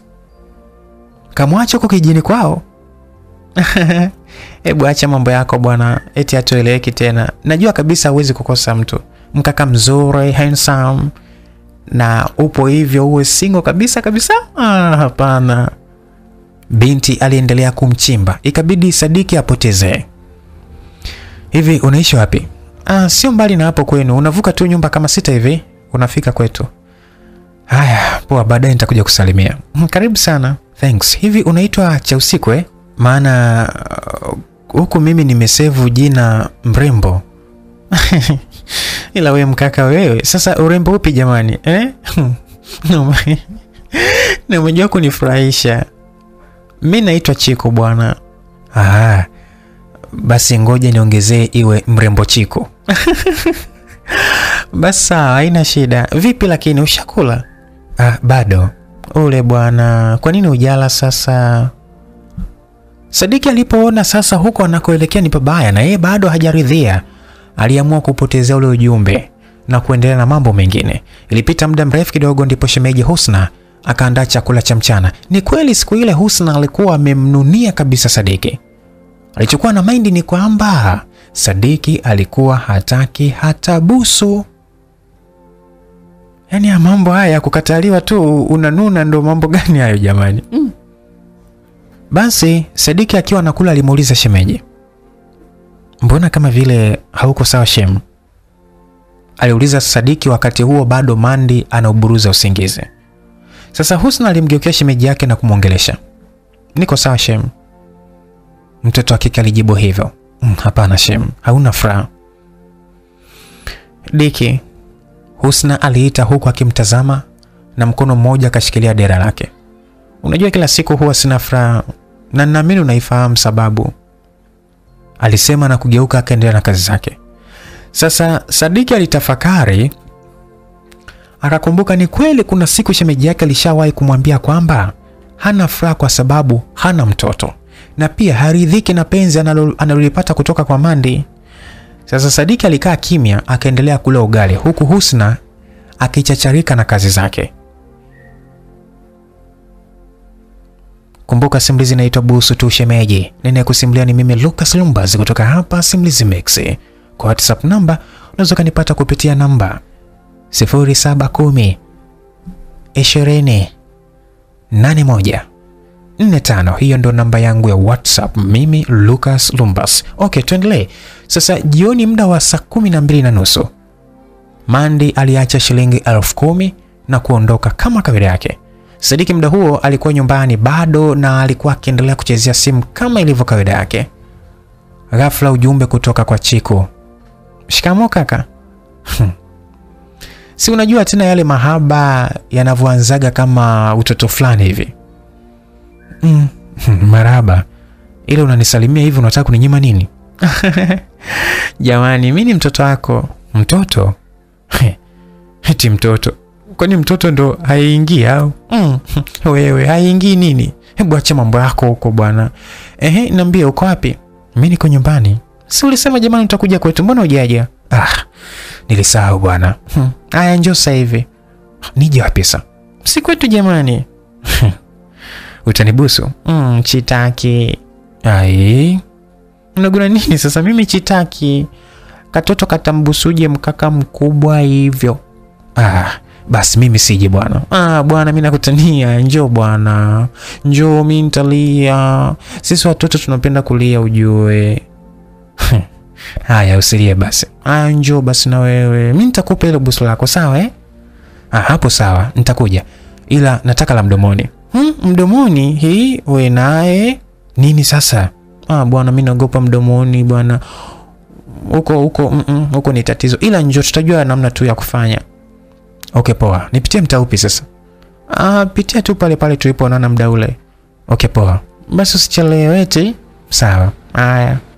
Sadiki hakutaka Husna ajue anaenda wapi. Aliinuka taratibu na kwenda mpaka barabarani huku akijifanya anaongea na simu. Husna hakuelewa chochote maana alikuwa ndani. Baada ya dakika 3 Husna aliongea akiwa ndani kwa kujua Sadiki bado yupo pale nje. Shem, najua utakuwa na njaa. Vipi utakula tambi? Husna aliuliza lakini kimya kikatanda. Eti Shem, wewe? Alipoona hakuna anayeitika, alitoka nje na kuangalia akaona kweli Sadiki hayupo. Kaenda wapi huyu? alibaki akijiuliza tu. Alipokaa kwa muda bila Sadiki kurudi, aliona bora akachukue tambi dukani aje azipike chapu. Alifunga kitenge kisha akabeba mfuko na pesa akatembea kuelekea dukani. Sasa njiani hakukutana na Sadiki wala Chiku, ila baada ya kununua wakati wa kurudi alisikia kando ya barabara ndimi zikilia. Akajua kuna watu wanapigana lita. Akaamua kuchungulia maana alikuwa anateseka na mapenzi sana. Alipochungulia hivi, aliona t-shirt ya Sadiki iliyokuwa na mistari mweupe na mweusi, ikiwa imemkumbatia mtu chochoroni huku akipapa sana. Alijua ni shemeji yake, akaamua kupita zake. Alipofika nyumbani alikuwa na hasira sana, maana mwenyewe alikuwa anampenda huyo shemeji, alafu anampa fursa binti mwingine, yeye anaachwa na utamu wake. Hilo huyo mvulana ni hatari jamani. Yaani hana hata wiki ameshapata mwanamke huyo mvulana. Hajisemea na kupiga makofi, alafu akaanza kupambana na kazi zake. Sasa akiwa anaenda kumwaga maji, ghafla barabarani alimuona Chiku amepita kwa mwendo haraka kwa sababu alifahamiana naye kwa muda mrefu. Basi alielewa kabisa yule ni Chiku. Alafu Chiku siku zote huwa hapiti kwa bila kuchangamkia. Ila siku hiyo alipita. Husna alihisi kitu tu na kubaki anatazama. Baada ya sekunde chache tu aliona t-shirt ya miraba mweusi na meupe ikitokea kule alipotokea Chiku. Husna alikasirika sana na hata kujikuta anataka kulea. Husna alikuwa ameshampenda shemeji yake kupitiliza, na alikuwa na wivu naye hatari. Kumbe ndo maana alikuja kumuulizia asubuhi. Okay, haya bwana, sawa. Husna alianza kuunganisha matukio. Sasa Sadiki alifika nyumbani anaona tu, aliingia akiwa anaona aibu tu. Unajua mtu akifanya uovu huwa anajishtukia sana mwenyewe tu, kabla hajashtukiwa. Pole na kazi. Husna alianza Uswahili, ndipo Sadiki akashtuka. Pole for what? Si umetoka kazini? Shemeji bwana, si nilikuwa nimeenda tu kutembea bwana. Kutembea Nimemuona kapita hapa. Si ndo mlikuwa naye kwenye ukuta wa rangi ya pinki pale? Sadiki alikaa kimya. Alijua ameshaonekana, hakusema neno. Ogopa sana hili eneo, kuna ukimwi mno. Sadiki alikuna kichwa na kumtazama. Shem, unapika nini? Aliuliza kupotezea, ila Husna alikaa kimya akaendelea na kazi zake. Baadaye muda wa saa 3 jamani, ila Sadiki mjinga. Unauliziwa hiki au unaulizia kitu kingine? Eti unapika nini? Okay. Baadaye kwenye muda wa saa 3 chakula kilikuwa tayari. Alimpakulia shemeji yake, akampa na kikombe cha chai inaonukia sana. Sadiki aliviweka mkekani, alafu baada ya kula alikusanya vyombo na kupeleka ndani. Alipofika ndani alishangaa kusikia kwikwi kama vile shemeji Husna alikuwa analia chumbani. Shem, aliita kwa mshangao kidogo, hakujua shemeji yake analilia nini. Shem, vipi, kuna tatizo? Shemeji aliendelea kulia. Maskini ya Mungu, hakuna raha anayoipata zaidi ya kula chakula. Hana utajiri, hana mapenzi ya kweli kutoka kwa mumewe, na wala hana mtoto wa kucheza naye. Mungu, kwa nini mimi Mungu? Sadiki aliamua kusogea mlangoni kwa shemeji yake, akamkuta shemeji ameketi, ameshika tama, anaendelea kulia kwa kwikwi. Shem, kuna tatizo gani? Sadiki aliongea huku akiingia ndani ya chumba cha kaka yake. Husna aliendelea kukaa kimya. Ikabidi Sadiki amfuate hadi pale kitandani alipoketi. Shem, mbona unalia? Kuna shida gani Shem? Shem, please kalale. Sadiki aliamua kumshika Shem, lakini Shem alimsukuma. Naomba niache, nenda kalale. Sadiki aligundua kwamba shemeji ana hasira naye. Aliketi kando yake na kumwongelesha. Samani, uende ikawa mimi ndo nimekukera shemeji, naomba unisamehe sana. Husna alinyanyua uso akamgeukia Sadiki akamtazama. Ndani kulikuwa na mwanga hafifu wa taa ya sora ndogo. Sadiki alipomtazama aligundua shemeji yake amelia sana. Machozi yalikuwa machoni pamoja na mashavuni. Unalia nini kwani? Naumia kwa ajili yako Shem. Kivipi? Sadiki aliuliza, lakini Husna airudisha kichwa chini. Akawa anajishika vidole vyake. Sasa Sadiki alinyanyua mkono na kumwekea begani, alafu akamwongelesha. Tafadhali usilie kwa ajili yangu. Mimi nashindwa kufanya hivyo kwa sababu nakuheshimu wewe na kaka. Husna aliinua uso na kumgeukia, wakawa sasa wanatazamana kwa ukaribu tena. Husna hakuwa na aibu hata chembe. Alikuwa na nia madhubuti kabisa. Alimtazama kwa sekunde chache, alafu akataka kurudisha kichwa, lakini Sadiki alimshika kichwa na kukizungusha ili waendelee kutazamana. Umenisikia Shem? Husna hakuongea tena. Alimtazama Sadiki machoni. Na Sadiki alitazama lips za shemeji yake zinavomtetemekea. Alijikuta anamtamani taratibu. Shemeji alikuwa mzuri. Oya, shemeji alikuwa ni mzuri. Ila ni vile tu alikosa matunzo plus msongo wa mawazo. Sadiki alimsogezea mdomo taratibu hadi ikafikiana kugusana. Hakika Husna hakuwa na kipingamizi hata chembe.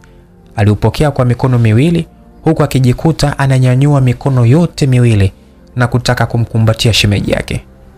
Sadiki alianza kusimama. Husna naye akasimama ili midomo isiachiane. Walikumbatiana kwa nguvu sana. Mikono miwili ya Husna ilikuwa imemzunguka shingoni Sadiki, na Sadiki alishika kiuno cha shemeji yake kwa mikono miwili huku akimpapasa taratibu tu. Sasa ukawa ndo mwanzo wa ukaribu mkubwa. Husna alisikia kusisimka mwili kila alipokuwa akikutana na ulimi wa Sadiki ukiwa na matemate.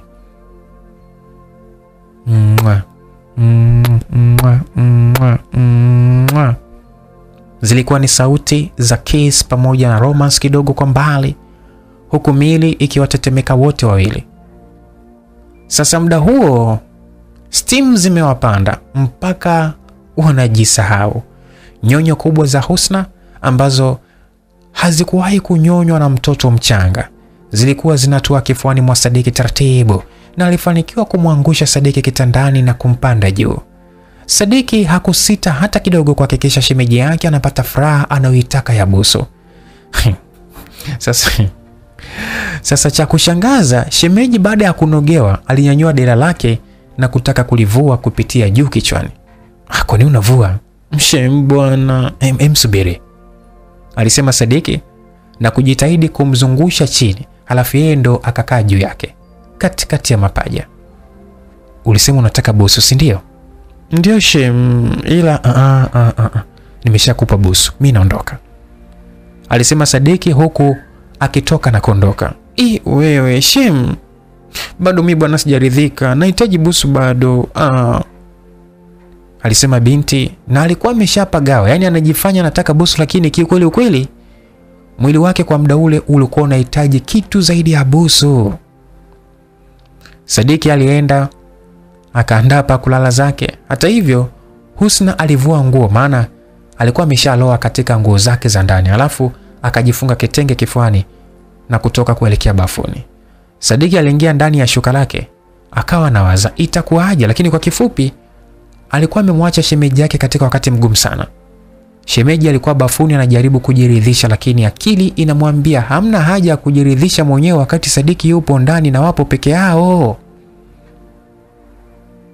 Alioga vizuri na kuelekea chumbani, akavaa tight nzito ya rangi ya blue bahari, alafu akashusha neti na kujifunika kitandani. Alisikia akiwashwa, yani anahitaji kukunwa kwa namna yote ile. Alijipapasa maziwa, alifanya chochote maana alikuwa bado yuko katika hali ngumu sana. Inabidi niende kwa namna yote tu ile, alisema mtoto wa kike kwa sauti ndogo, huku akiuma ukucha wake wa kidole kidogo cha mkono wa kuume. Akiwa nazidi kuwaza, alishuhudia yule mtu ambaye anatabia kumchungulia usiku akija. Sasa ikabidi ajilaze na kuanza kukoroma kwa kuigiza.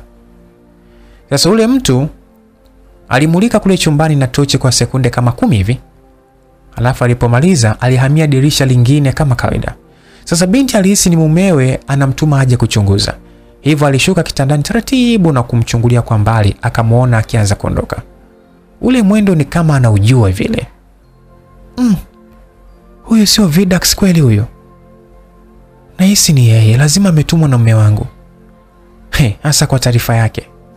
Nampa mdogo wake maana yeye hataki. Aliwaza hivyo. Sasa baada ya kuridhika kwamba yule mtu ametokomea, Husna alichukua tenge lake akajifunga kifuani, maana alikuwa hana nguo yote kifuani. Alafu aliondoka kuelekea sebleni. Akafunga mlango wa sebule vizuri tu. Alafu akaenda pale Sadiki alipokuwa akilala. Sasa Sadiki alikuwa ndani ya neti amelala kwa ubavu. Shem, binti alinong'ona, alafu akachuchumaa na kushika neti akaichomoa na kuanza kuingia ndani ya neti. We Shem, alizidi kunong'ona ila Sadiki hakuitika. Baada ya kufika ndani ya neti, aliweka vizuri, alafu akajilaza kando ya Sadiki na kuanza kumchezea. Sadiki aligeuka na kulala chali, ndipo binti akapata fursa kumpapasa kifuani. Sadiki hakujua hili wala lile. Binti hakuishia hapo, alipapasa na kushusha mkono taratibu. Akauzamisha ndani ya bukta shemeji yake. Alafu akachama mdomo baada ya kukutana na kitu kilichosimama vizuri. Akatoa mkono haraka. Wow, alisema kwa hisia, alafu akamwamsha Sadiki. We Diki, amka basi, alisema mwanamke yule huku akizidi kuchezea nywele zilizokuwa tumboni mwa Sadiki. Sadiki alifumbua macho na kutazama. Shem, aliita kwa sauti ya kutoka usingizini. Abe, aliitika Husna na kumpanda kifuani Sadiki, alafu akamkalia taratibu huku akiwa na tight tu, kitenge alichofunga wala hakikusaidia chochote. Mbona umekuja? Nilijua umelala shemeji. Mimi nalala peke yangu najisikia upweke. Alafu busu lako lilikuwa tamu, nataka tena, alisema mtoto wa kike na kumlalia kifuani. Husna aliunasa ulimi wa Sadiki kwa mara nyingine, akaendelea kunyonya mpaka Sadiki akapagawa. Sasa ile papa sana ile kitenge kifuani kikaachia na kuziacha chuchu wazi. Shwa! Sadiki alichanganyikiwa zilivyokuwa zikimgusa. Mtoto wa kike aliendelea kutoa miguno ya raha baada ya kusikia ikimgusa kitovuni wakati wanahangaika vile. Alinuka kidogo, ndipo mikono ya Sadiki iliponyanyuka na kutua juu ya maziwa ya Husna, alafu akabinya mara moja. Sadiki, alisema Husna akiwa ameshalegea mpaka kujidondosha. Sasa fujo na purukushani ziliendelea. Safari moja huanzisha nyingine, msikilizaji. Sadiki alimgeukia shemeji yake na kuingia katikati ya mapaja. Binti akaabinua juu, ndipo Sadiki akamnasa ulimi na kuendelea na kazi ya mabusu yao. Binti alimwachia ulimi, anahitaji kitu kingine nje na makubaliano. Ikabidi sasa Sadiki aanze kumnyonya maziwa taratibu. Baby, myangu, alisema Husna. Jina limeanzia kwenye ushemeji, jina likadevelop likaenda kwenye baby, jina limedevelop hadi limeitwa mume. Wewe, zote hizo ni hisia za tendo bwana. Alianza kumpapasa Sadiki, alafu akaishika bukta ya Sadiki akaishusha. Shem, ni busu tu. Yes Shem wangu, busu tu. Ila nataka tupigane mabusu tukiwa uchi Shem wangu, alisema mtoto wa kike na kuendelea kushusha bukta mpaka mjegeje wa Diki ulipotoka nje. Sadiki alimsaidia kuimalizia. Sasa wakati anamalizia kuvua, haraka Husna naye alivua taiti yake, alafu akaweka pembeni na kumvamia Sadiki, akadondoka naye. Wewe, Sadiki hakuamini shemeji alianzia kifuani akimlamba mpaka katika kiuno. Akauzamisha mjegeje mdomoni karibia wote. Shemeji, alisema Sadiki baada ya kusikia ulimi ukizungushwa katika kinywa cha mashine yake. Ulikuwa ni ulimi mlaini sana. Ufundi uliotumika pale na Husna ni wa hali ya juu ambao Sadiki hakuwahi kupata popote. Husna aliitoa mdomoni na kuipapasa na mkono, maana ililoa mate chakar. Sorry Shem, nilitaka busu tu, alisema na kuizamisha tena mdomoni yote, alafu akaanza kuicheza kama vile anaingiza na kuchomoa, huku mkono akipapasa kengele. Mke wangu. Sadiki naye alitamka neno zito sana. Kutoka shemeji mpaka mke, chezea mahaba wewe. Utaita mpaka jina lako la utotoni ambalo hukuwahi kulisikia ukiwa tayari umejitambua. Sasa binti aliogopa kumkojolesha haraka, ikabidi achomoe mdomoni na kumkumbatia. Busu likaendelea bila uoga wowote. Na walikuwa uchi wote, yani uchi wa mnyama. Sadiki alishachanganyikiwa. Akampanda shemeji yake. Ni kweli shemeji alikuwa na moto, na alijipanua miguu alafu akajibinua juu ili kumpa fursa shemeji yake. Alafu akamkumbatia kwa nguvu huku akisikia ikiwia juu ya kiharage chake. Wewe, kwa makusudi alianza kukizungusha kiuno ili kuitafuta, alafu akaanza kumwongelesha. Shem, no, usijoka ingiza maana ni bustushi. Shem, alisema binti huku kiuno chake kikihangaika kukilengesha kichwa cha mjegeje kule kwenyewe. Shem, Shem bwana imeingia. Alisema kwa hisia huku akiwachia ulimi na kubinua kiuno juu, ikawa sasa imeingia mpaka mwisho. Oh baby breathe. Alilia sana shemeji, alafu akaanza kukizungusha kiuno. Sadiki alichanganyikiwa, hakujua mahaba ya Tanga ni grade nyingine kabisa. Chezea toto ya Tanga wewe. Alipiga kiuno pa pa pa pa pa pa, pa alafu akatulia. Shemeji, umeamua Shemu mama tu sexy. Oh come on baby. Alilia mtoto wa kike huku akikatikia kwa kasi ajabu. Aliunasa ulimi wa Sadiki ghafla akafika, maana alikuwa na hamu vibaya mno. Binti alimkumbatia sana shemeji yake. Nikojiolee shemeji, alisema kwa hisia. Yale maneno tu yakafanya bonge la bao likaingia ndani ya kimbwambwa cha shemeji yake. Wow.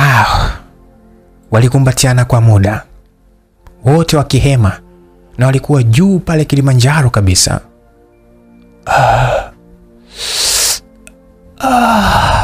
Asante mume, alisema mtoto huku akisikilizia ilivyokuwa ikigonga kama saa ndani ya uke wake. Basi simulizi inaitwa Busu Shemeji, mtunzi Mr. B. Ninakusimulia mimi Lucas Lumbas kutoka hapa Simulizi Mix. Kwa WhatsApp namba unaweza kunipata kupitia namba 0710 20 8145.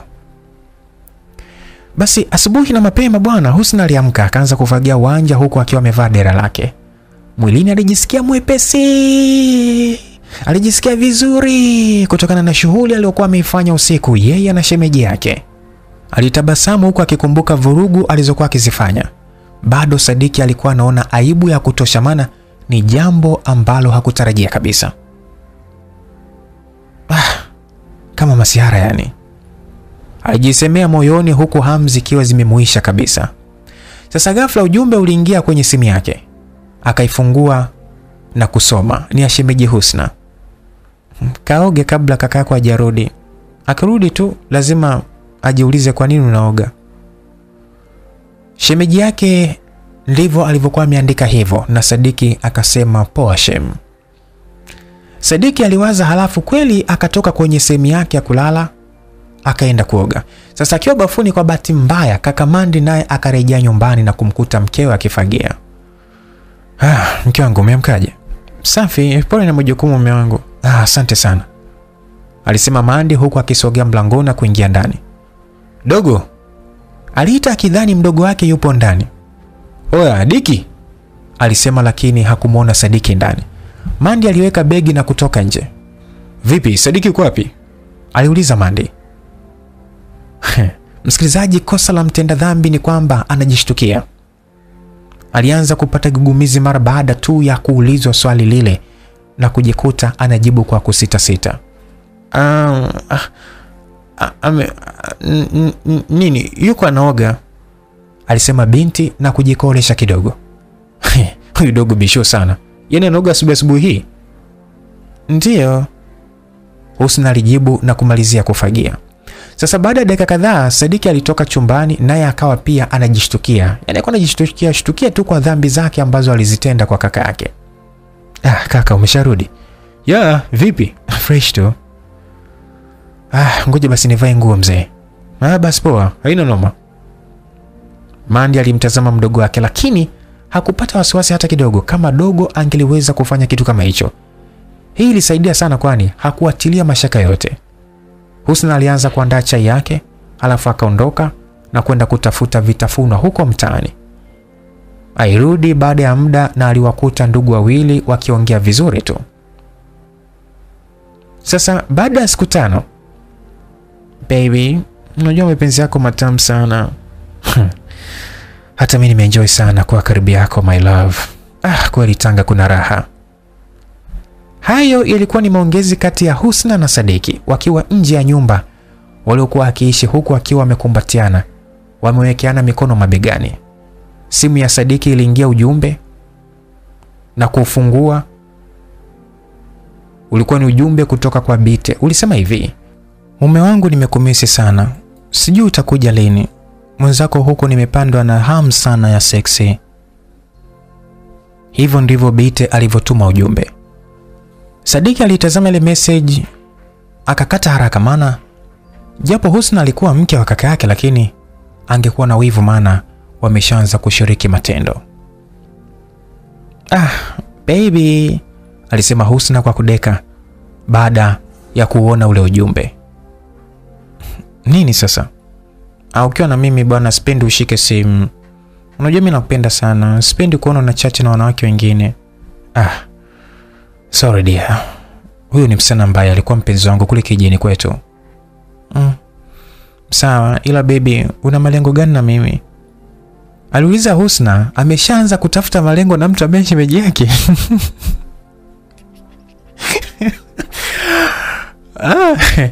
Sasa ilibidi Sadiki aulize malengo gani sasa? Hivi umeshasahau wewe ni mke wa kaka yangu? Bwana. Sawa, ila natamani milele tuwe tunapeana raha. Sasa ujumbe mwingine uliingia ndani ya simu ya kijana. Akatamani kufungua ila alipokumbuka binti hataki basi akaiacha. Walitazamana wote wakatabasamu. Hapo sawa, nimefurahi umeachana nayo maana ungebeba tu leo nisingekupa. Kwa hiyo unataka leo nipe? Yes baby, ninapokuwa karibu yako nahisi hamu muda wote. Alafu nataka niitumie vizuri maana wewe ukiondoka nitakaa muda mrefu bila kuipata. Si bro yupo atakupatia bwana. Yako ndo tamu, alisema mtoto wa kike. Wakacheka na kubusiana bila kuogopa chochote. Basi mara ghafla wakasikia simu ya Sadiki ilikuwa inaita. Na alipoitazama kando yake ni namba mpya ilikuwa ikimpigia. Huyo nani? Aliuliza Sadiki huku akichukua simu. Umeanza, wanakusumbua? Hebu ngoja nipokee. Sawa, Husna alisema na kumlalia begani kijana huyo. Sadiki alipokea simu akasikia sauti ya kiume. Halo, habari yako Sadiki Ndaru? Salama, kwema. Kwema, kuna ujumbe tumetuma kwenye namba yako hii, umeuona? Hapana, kwani wewe nani? Mimi naitwa Hamis Kazeri na tokea A&H Company Limited. Alisema mtu yule. Maneno haya yalishtua moyo wa Sadiki maana hiyo ndio kampuni ambayo ilimfanyia usahili. Sijaona huo ujumbe maana ndio nashika simu sasa hivi ndugu yangu. Anyway, hongera sana. Wewe ni mmoja kati ya watu 20 waliofanikiwa kupita katika mtihani mliopewa. Ndio bro. Sasa unatakiwa ufike pale pale Al-Saad siku ya Jumanne kwa ajili ya interview ya mazungumzo ili tupate watu 10. Sawa ndugu yangu, nitajitahidi. Ni saa ngapi itakuwa? Itakuwa saa 3 asubuhi na maelezo mengine yapo kwenye message. Asante sana, alisema kwa furaha. Mtu yule alikata simu na kumfanya Sadiki aruke juu kwa furaha. Oh, asante Mungu aise. Kuna nini Shem? Nimepita kwenye interview aise. Tutakuwa niende nikafanya ya pili siku ya Jumanne kesho kutwa. Aise, naomba uniombe. Wow, kweli? Ya. Husna aliinuka na kumkumbatia nje ya nyumba bila kuzingatia mumewe anaweza kuja muda wote, na bila kuzingatia majirani na watu wanaopita njiani. Lazima nikupe zawadi leo, alisema Husna na kumwachia, alafu akaondoka. Kikweli ilikuwa ni furaha sana kwa kijana Sadiki, kwani alikuwa amepita kizingiti kikubwa na ana uwezekano mkubwa wa kupita kulingana na uelewa alionao katika mambo hayo. Sadiki aliingia ndani akajilaza kwenye godoro, alafu akawa anazidi kuchezea simu yake. Vile vile shemeji yake alijiandaa vyema na kwenda kuoga bafuni. Baada ya hapo alitoka akiwa amejifunga kanga moja tu na mwili ukiwa umemloa maji. Kanga imeloa tu na akampita Sadiki sebleni, alafu akaingia chumbani huku akijitengisha sehemu za nyuma. Sadiki alimmezea mate, maana tayari alikuwa wa kwake na huduma alikuwa akipata muda wote. Aliketi muda mrefu huku hisia zile za usumbufu zikimwandama na kumfanya ainuke kuelekea chumbani mwa shemeji yake na kaka yake. Alimkuta shemeji kavua ile kanga, yani yupo kama alivyozaliwa. Sadiki alimeza funda la mate, maana Husna aliumbika haswa. Sadiki alipiga hatua za taratibu huku akitazama makalio ya shemeji, akaanza kuyatamani mdogo mdogo. Alimsogelea na kumpiga kofi makalioni. Alicheka binti na kuinuka, akageuka na kumkumbatia shemeji yake ambaye kwa muda huo walikuwa ni wapenzi tayari. Bila kusubiri, Sadiki akiwa ameshika kiuno cha mtoto huyo wa kidigo. Pia Husna naye alishika mashavu ya Sadiki, alafu akanyanyua visigino juu na kuanza kupigana mate taratibu bila kuogopa lolote. Sadiki alimsukuma binti kinyume hadi akadondoka kitandani na kumpanulia mapaja Sadiki, japo alikuwa na nguo zake. Aliingia katikati na kuendelea kunyonyana mate na mikono kupapasa mele. No, wait baby, alisema Husna na kumtazama Sadiki. Nini sasa, mbona unikata utamu tena bwana? No, hamna. Nimewaza hivi, kaka yako akitukamata hapa tutafanyaje? Alimuuliza swali la msingi sana, lakini Sadiki alimjibu kiwepesi sana. Bwana, mimi nikikamatwa na bro, kwa namna penzi lako lilivyo tamu, nina hakika hata tufukuza tu. Na kwa kuwa napata kazi siku za karibuni, basi tutakimbilia sehemu tukapange. Kweli mpenzi? Ndio, nakupenda sana Husna mke wangu, alisema huku akijipa cheo cha kaka yake. Nakupenda pia mume wangu. Nikirudi Singida itabidi unakuja mara kwa mara tupeane utamu. Usijali, hii ni mali yako. Husna alianza kushika suruali ya Sadiki na kuifungua, akatoa mjegeje na kuanza kupapasa kwa mkono wake wa kulia. Afu dudu lako linazidi kuwa kubwa. Hebu acha mambo yako bwana. Jichomekee bwana, nikujulie basi ushike mimba. Ningefurahi sana, alisema Husna na kujilengesha. Ikawa inaingia taratibu kwa kusuasua. Sasa tuachane na hapo kitandani kwanza msikilizaji, asije akatokea mambo mengine. Turudi huko upande wa pili ambapo Mandi alikuwa Tanga mjini kwa Sharifa.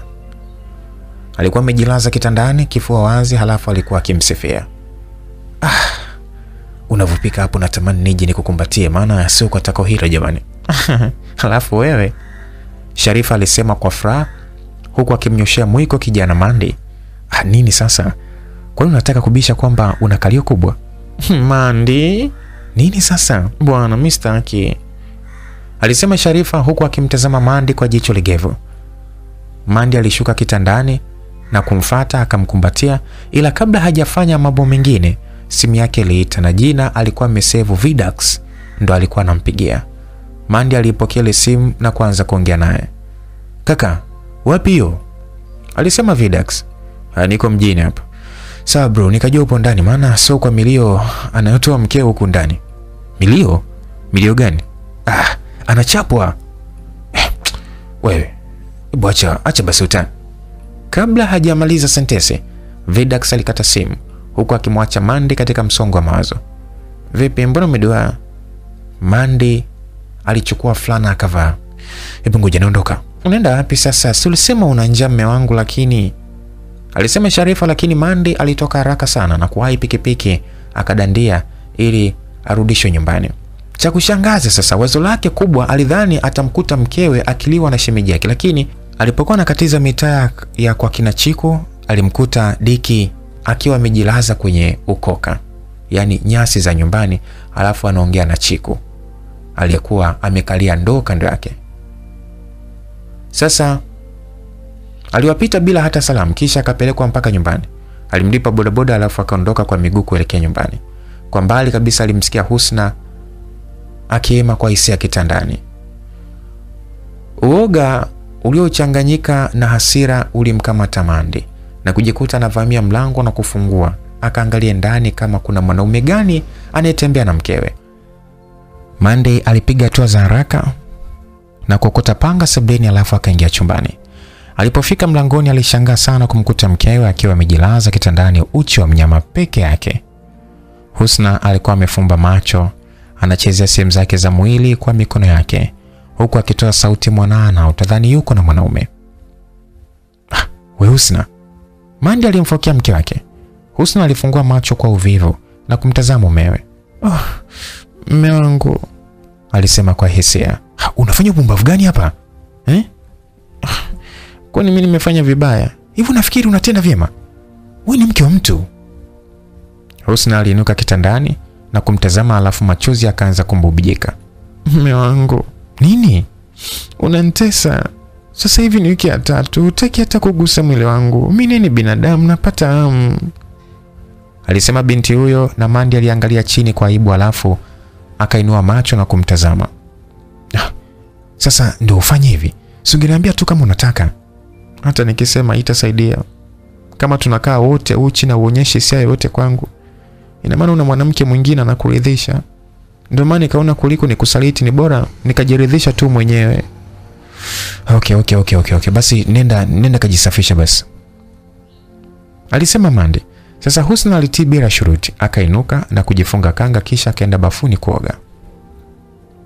Mandy alichukua simu na kumtumia ujumbe Vidax. Bro, hamna kitu bwana. Alafu akairudisha simu mfukoni.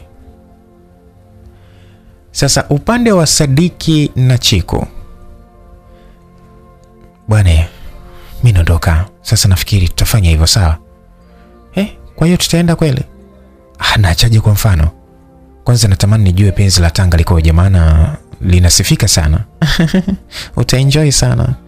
Usijali, tutawasiliana. Basi poa. Sadiki aliondoka nyumbani kwa Chiku na kurudi kwa kaka yake. Alipofika nyumbani alimkuta kaka yake akiwa ameketi nje ya nyumba ana mawazo tele. Bro, kwema? Kwema, vipi dogo? Fresh I say. Nimepita ile issue bwana, ila kuna interview moja tena kesho kutwa. Wow. Hongera sana, alisema Mandy, ila hakuwa na furaha. Asante bro. Husna alitoka bafuni akaingia ndani kwenda kuvaa mavazi yanayostahili kukaa karibu na shemeji yake. Baada ya dakika 10 airudi akiwa tayari na alianza kuandaa chakula cha usiku. Sasa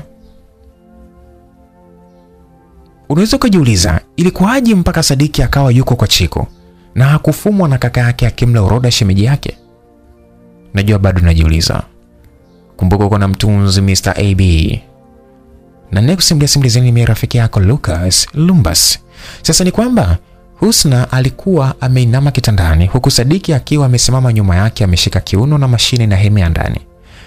Kiukweli walikuwa wanapata burudani sana kulingana na kile walichokuwa kikifanya. Baby, nataka nishike mimba. Ilikuwa ni sauti kubwa sana na ilikuwa ikisikika katika chumba cha Husna huku akizungusha kiuno, na kadri Sadiki alipochochea sauti pa ilikuwa ikitoka sana. Sasa muda huo Vidax alikuwa na katiza zake njiani, ndipo alipokuwa anaenda kwa Mandy pale pale kwa binti Husna, kwani Mandy alikuwa ni rafiki yake wa karibu sana. Hodi, alisema Vidax akiwa nje ya nyumba hiyo, lakini hakuna aliyemuita. Ghafla kimya kikatanda kule ndani, huku vijana hao washuhuri wakijifanya hawapo kwa sababu hawakumuitikia Vidax. Nani huyo? Sadiki alimnong'oneza shemeji yake, huku wakilala kifudifudi kitandani na bado mashine ikiwa ndani.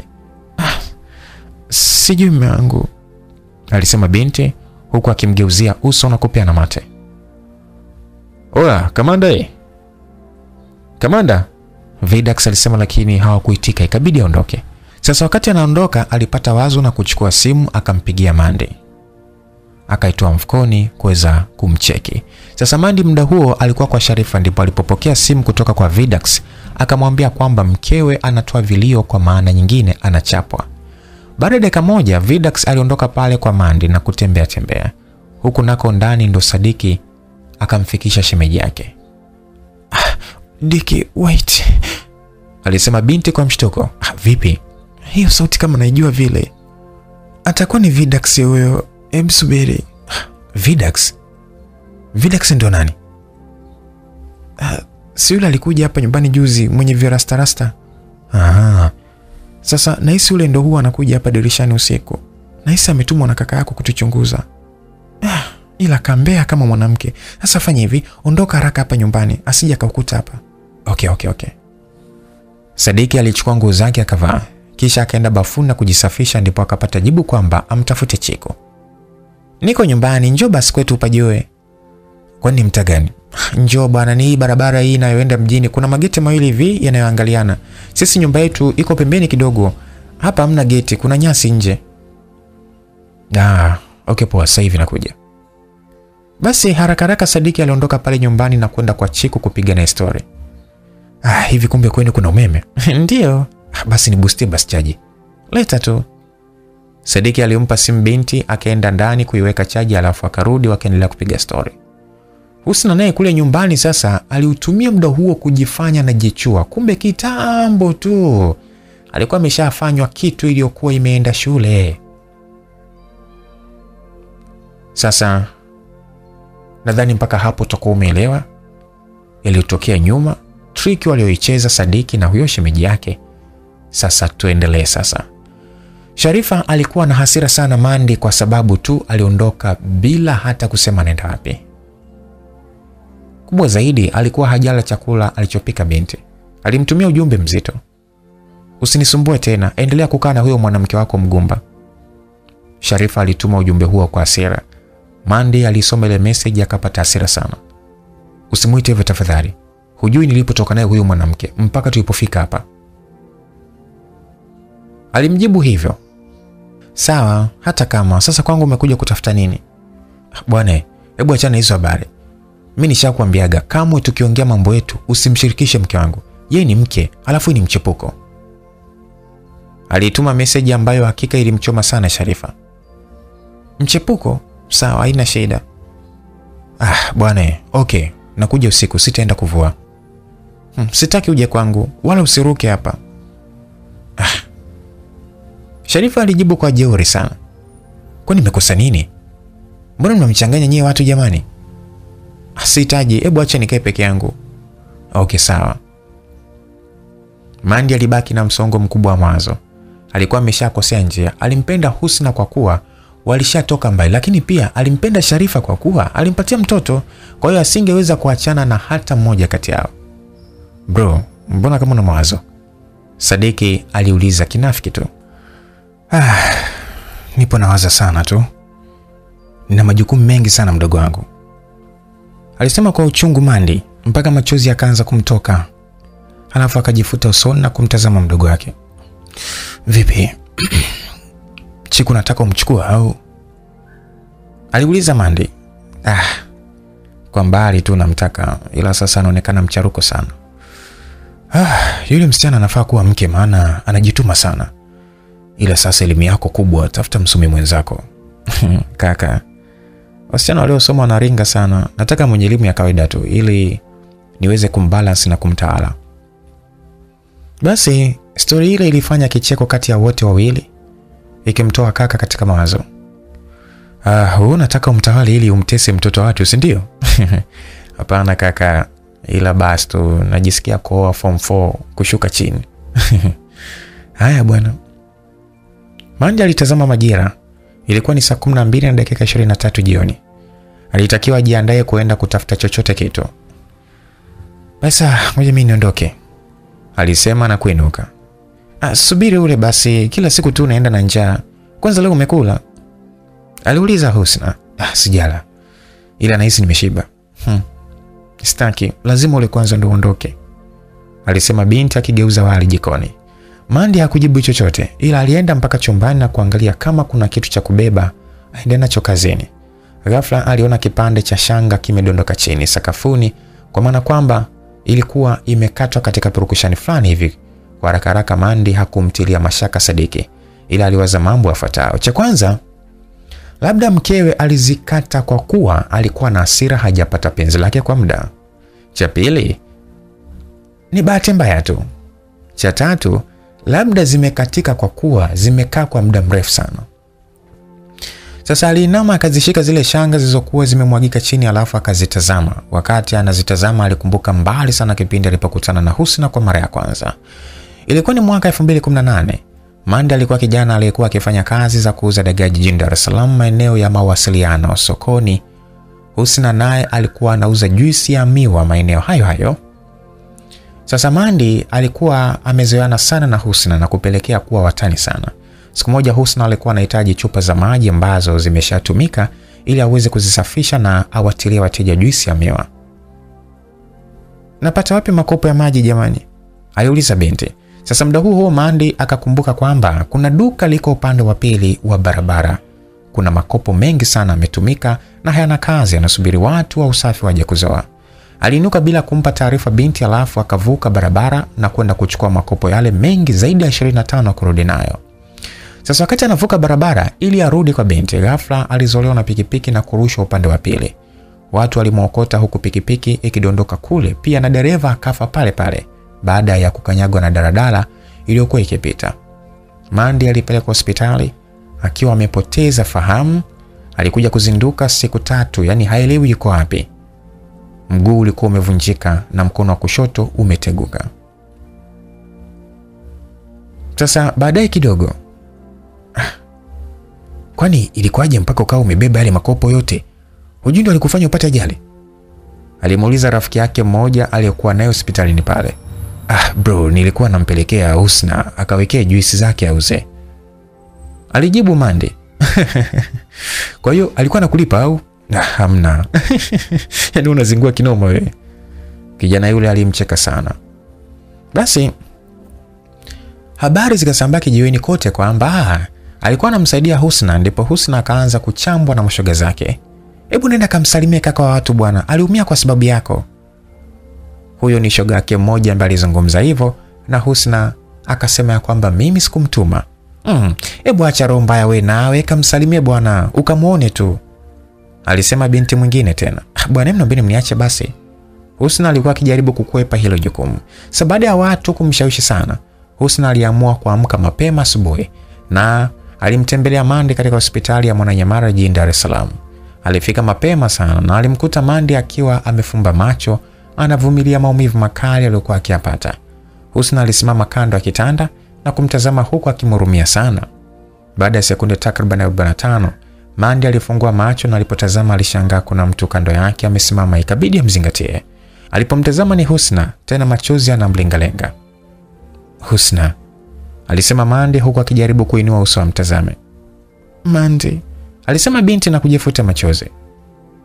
Umeumia kwa ajili yangu, sikujua umeumia hivi, alisema Husna na kuketi kando yake akamshika mkono. Usinishike mkono, unauma sana. Ese, umevunjika? Hapana. Umeteguka tu. Jamani pole. Basi ilikuwa ni hivyo, walisalimiana na kisha binti aliondoka huku akimhurumia sana. Kuanzia hapo Husna alihusika kumletea chakula kila mara mpaka mwezi ulipokatika, akawa anatakiwa atolewe hospitali. Sasa Mandi hakuwa hata na shilingi 100 ya kulipa. Mbaya zaidi alikuwa anadaiwa shilingi 1,100,000. Biashara yake ya dagaa ilikuwa imeshakwisha na asingeruhusiwa kutoka hospitali bila kulipia gharama hizo. Husna alifika siku moja hospitalini. Naomba unisaidie Husna, nahitaji kutoka hapa nikatafute maisha, nimechoka sasa. Nikusaidieje? Nadaiwa milioni 1.100,000.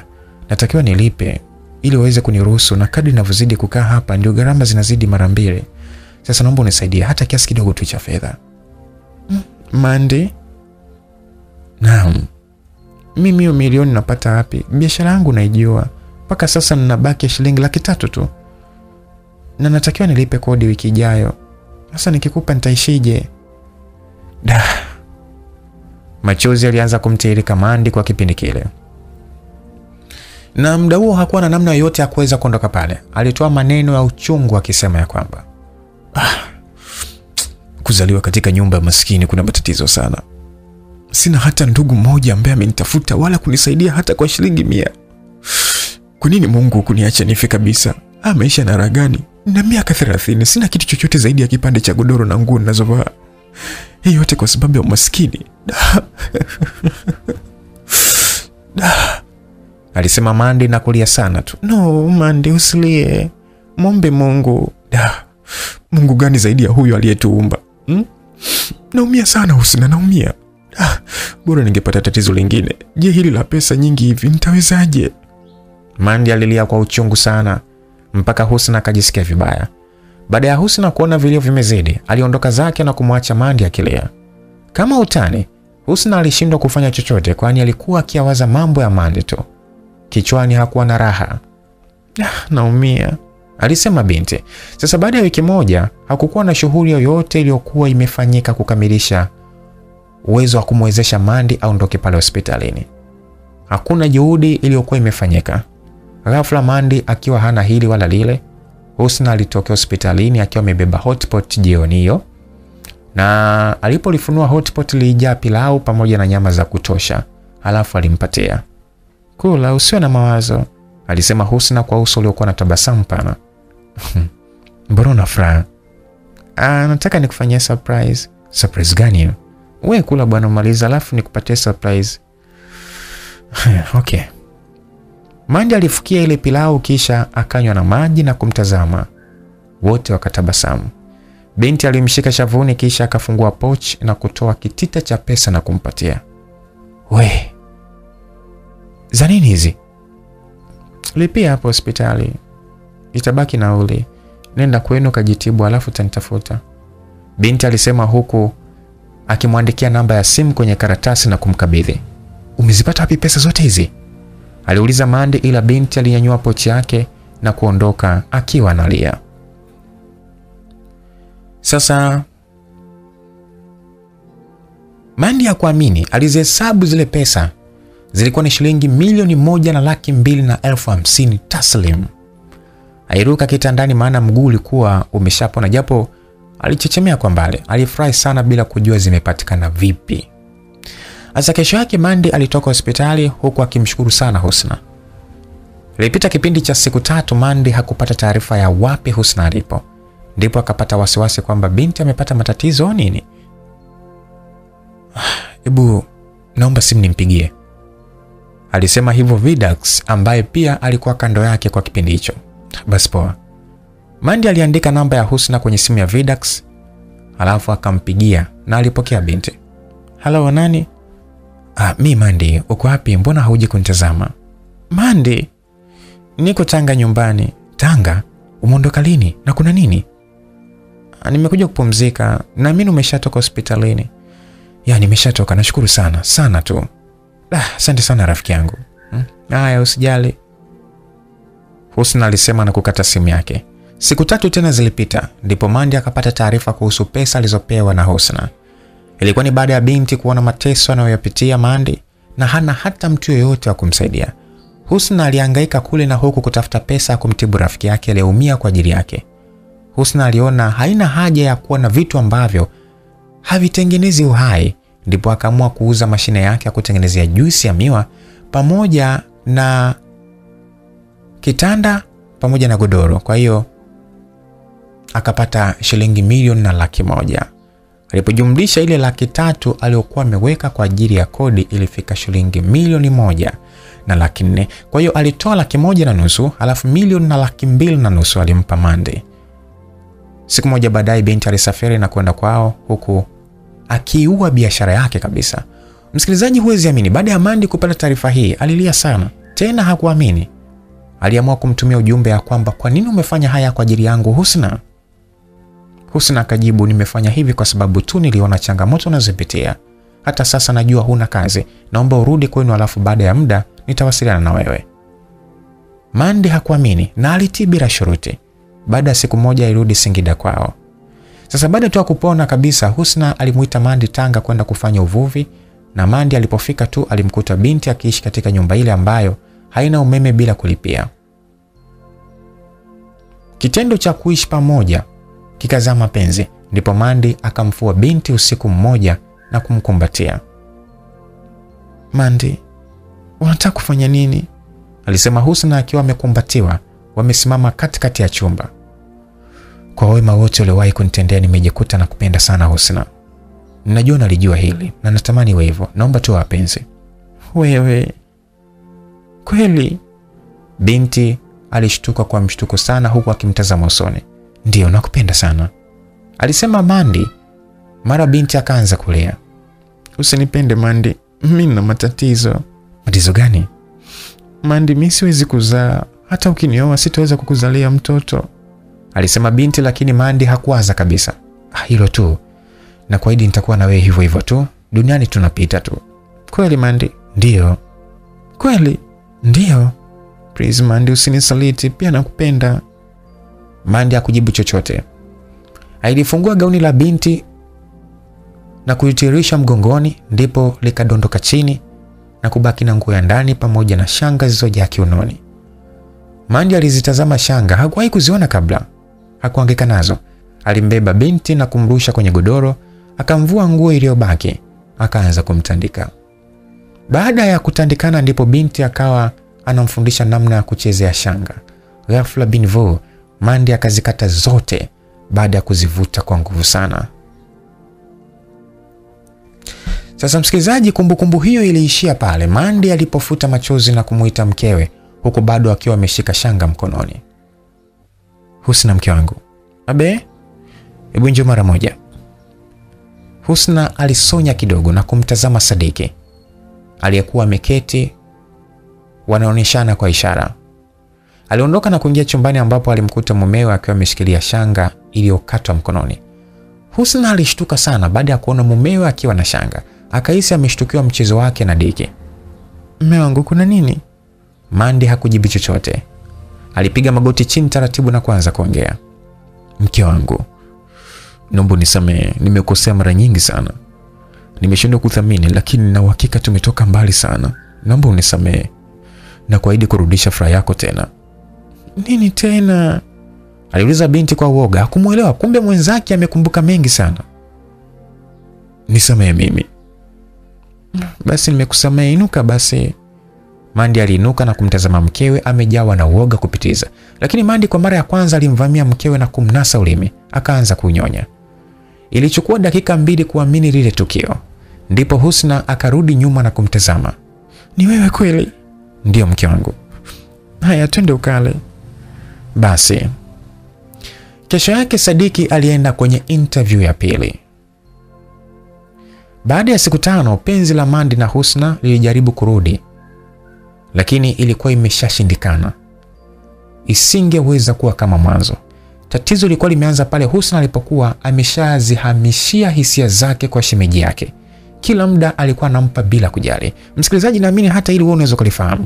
Kuna wakati unaweza kumpenda sana mtu, lakini unapofikia hatua ya kuamua kukubali maisha ambayo ameamua yeye muishi na ukaamua kuweka hisia zako kwa mtu mwingine, na yeye anapotambua kosa lake, huyu mtu ambaye alikuwa anakudharau, anaporudi kwako unaweza kumkubalia, lakini haitakuwa kama mwanzo, kwa sababu sasa hivi hisia na upendo tayari ulikubali kuupeleka kwa mtu mwingine. Kumbuka, moyo unao mmoja. Ni ngumu sana kupenda watu wawili kwa wakati mmoja. Pia hisia za Mandi zilikuwa zimeshahamia kwa Sharifa kwa sababu alikuwa amempa zawadi ya mtoto. Shem, Sadiki alimuita shemeji yake. Niambie baby, alisema Husna huku akimtazama. Hivi mlishawahi kwenda hospitali kupima kama mna uwezo kupata mtoto?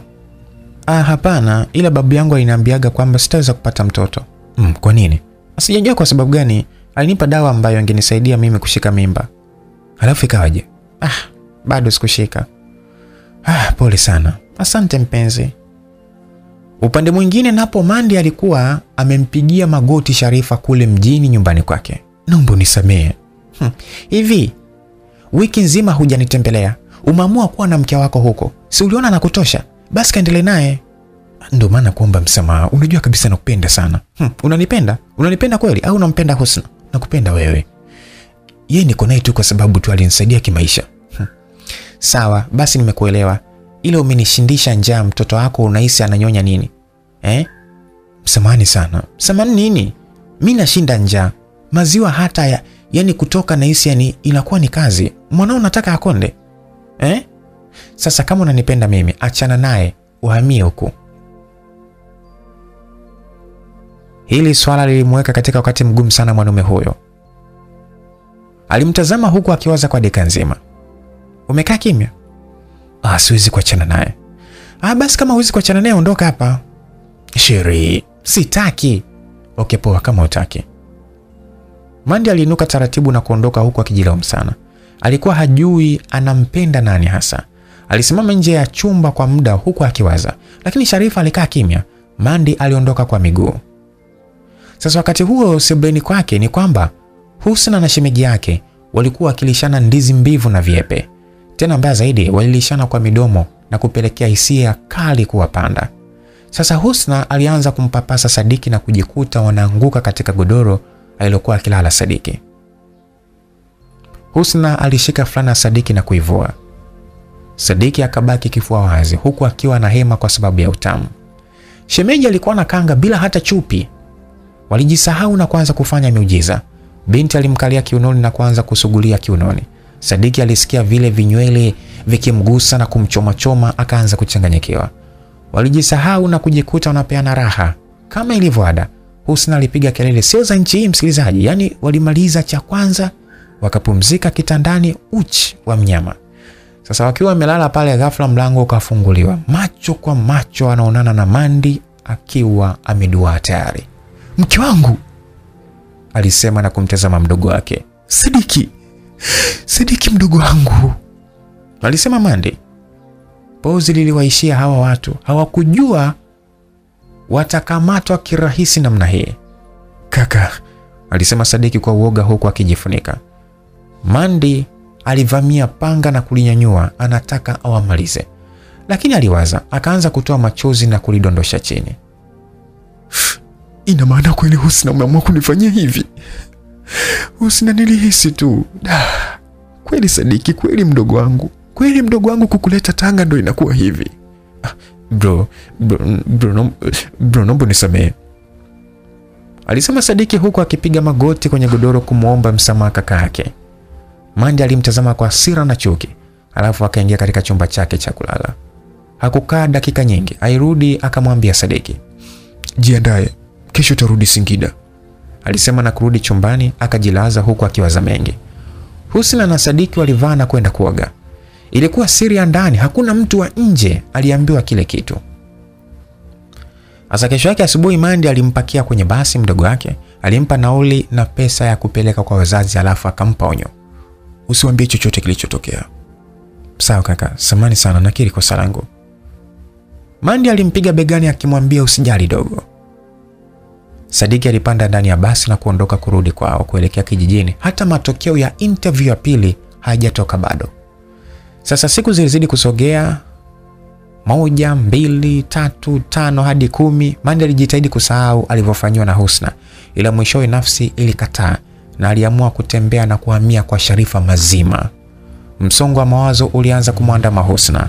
Akiwa katika msongo ule wa mawazo alikuwa anaumwa sana. Kila mara anapata kizunguzungu na hata tumbo kumsumbua pia. Aliamua kumtumia ujumbe Mandi. Naomba unisamehe mume wangu, nilikukosea, naomba rudi nyumbani na kuahidi haitajitokeza tena. Mandi alivunja laini kwa hasira, hakutaka binti amtafute kwa mara nyingine tena. Aliamua kuendelea na maisha yake.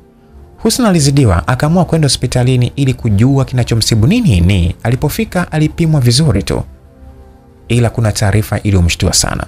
Dokta, unasemaje? Ndivyo ilivyo madam. Hapana, pima tena, haiwezi kawa kweli. Haya. Husna alichukua mkojo akampa daktari mwingine tena na kwenda kupimwa. Huwezi amini, hakuamini kile alichokisikia. Kwa mara ya kwanza baada ya binti kusota kwa muda mrefu sana, aligundua kwamba ana ujauzito wa mwezi mmoja kasoro. Una mimba. Dokta, mimi mbona niliambiwa sina uwezo wa kushika mimba?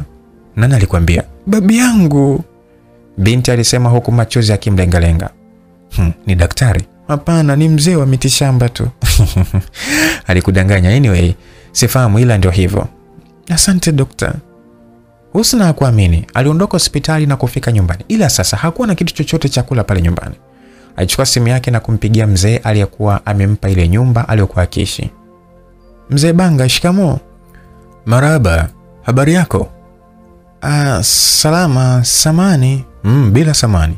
Nataka kurudi nyumbani sasa hivyo, nimekupigia ili nikutaarifu hilo. Lini? Leo. Sawa, nitakuja. Nashukuru sana. Husna alikata simu, haamini kile alichokuwa amekisikia hospitalini. Ni miaka mingi sana amesota bila kufanikiwa kupata mimba. Alilia kilio cha furaha, lakini pia moyoni alijua kabisa Sadiki ndo amehusika pale. Asante sana Sadiki, ninajua hii ni ya kwako. Ulijua kunipatia, alijisemea huku akifuta machozi. Alimtumia ujumbe. Ujumbe ulisomeka hivi: Shem, nimeshaachana na kaka yako. Alienda kuishi na mwanamke mwingine ambaye ana mtoto naye. Ninashukuru sana shemeji yangu kwa kunisaidia mimi, kwani umenipa mimba. Na kuahidi sitoitoa. Sitokudai chochote na nitamlinda mtoto wako. Asante, umenitoa aibu na nikutakia maisha mema. Mimi Husna. Sadiki alitazama message ya kuamini, akajikuta anashangaa. Kivipi? Mbona alisema ashiki mimba? Huyu ananitania nini? Alisema hivyo na kuamua kumpigia simu. Hello? Husna alipokea. Hello, mambo, mbona sikuelewi? Usiamini shemeji. Nimeenda hospitali na mimba ya wiki 3. Najua hii ni ya kwako. Nashukuru sana. Uko serious? Kabisa. Sawa, sasa ilikuwaje bro hakukupa mimba kipindi chote hicho? Mimi sijui tatizo. Okay, kila heri. Naongera kwako. Sadiki alisema na kukata simu. Alibaki na mawazo afanyeje. Ni kweli alifurahia penzi la Husna, ila haitafaa kuwa naye kama mke, maana atakuwa amempora kakake. Pia aliwaza, bro hajampa mimba mkewe kwa nini? Au hana uwezo wa kumzalisha mwanamke? Hivyo basi kama ndivyo hivyo, basi hata yule mtoto aliyezaa na mwanamke mwingine anaweza akawa sio wa kwake. Sasa baadaye mzee Banga alifika kwa Husna na alikabidhiwa nyumba. Husna alipakia vitu vyake na kurudi kwao Kabuku kwa wazazi ili akailee mimba yake kwa raha. Alifika salama. Kesho yake Sadiki hana hili wala lile, akapokea taarifa kutoka A&B Company Limited kwamba amepata kazi na anatakiwa afike ofisini tarehe 15 mwezi wa kwanza ili kuanza internship kwa siku 15, na tarehe 1 mwezi wa pili ataanza kazi rasmi kwa mshahara wa shilingi 750,000. Alibaki njia panda. Akamtafuta kaka yake lakini hakupatikana. Aliamua kumpigia Chiku ampokee na ikawa hivyo. Alipata pa kukaa mpaka atakapojiweza kiuchumi, ila sasa imebidi awe na Chiku kimapenzi kwani hakuwa na chaguo lingine.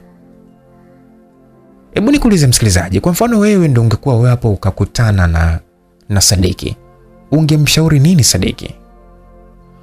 Na je, ungekutana na Husna, ungemshauri nini Husna? Na je, ungekutana na Mandi, ungemshauri nini Mandi? Sasa msikilizaji, nikwambie tu ya kwamba Sadiki, Husna na Mandi watakuja kusoma comment ya ushauri wako kuhusu wao.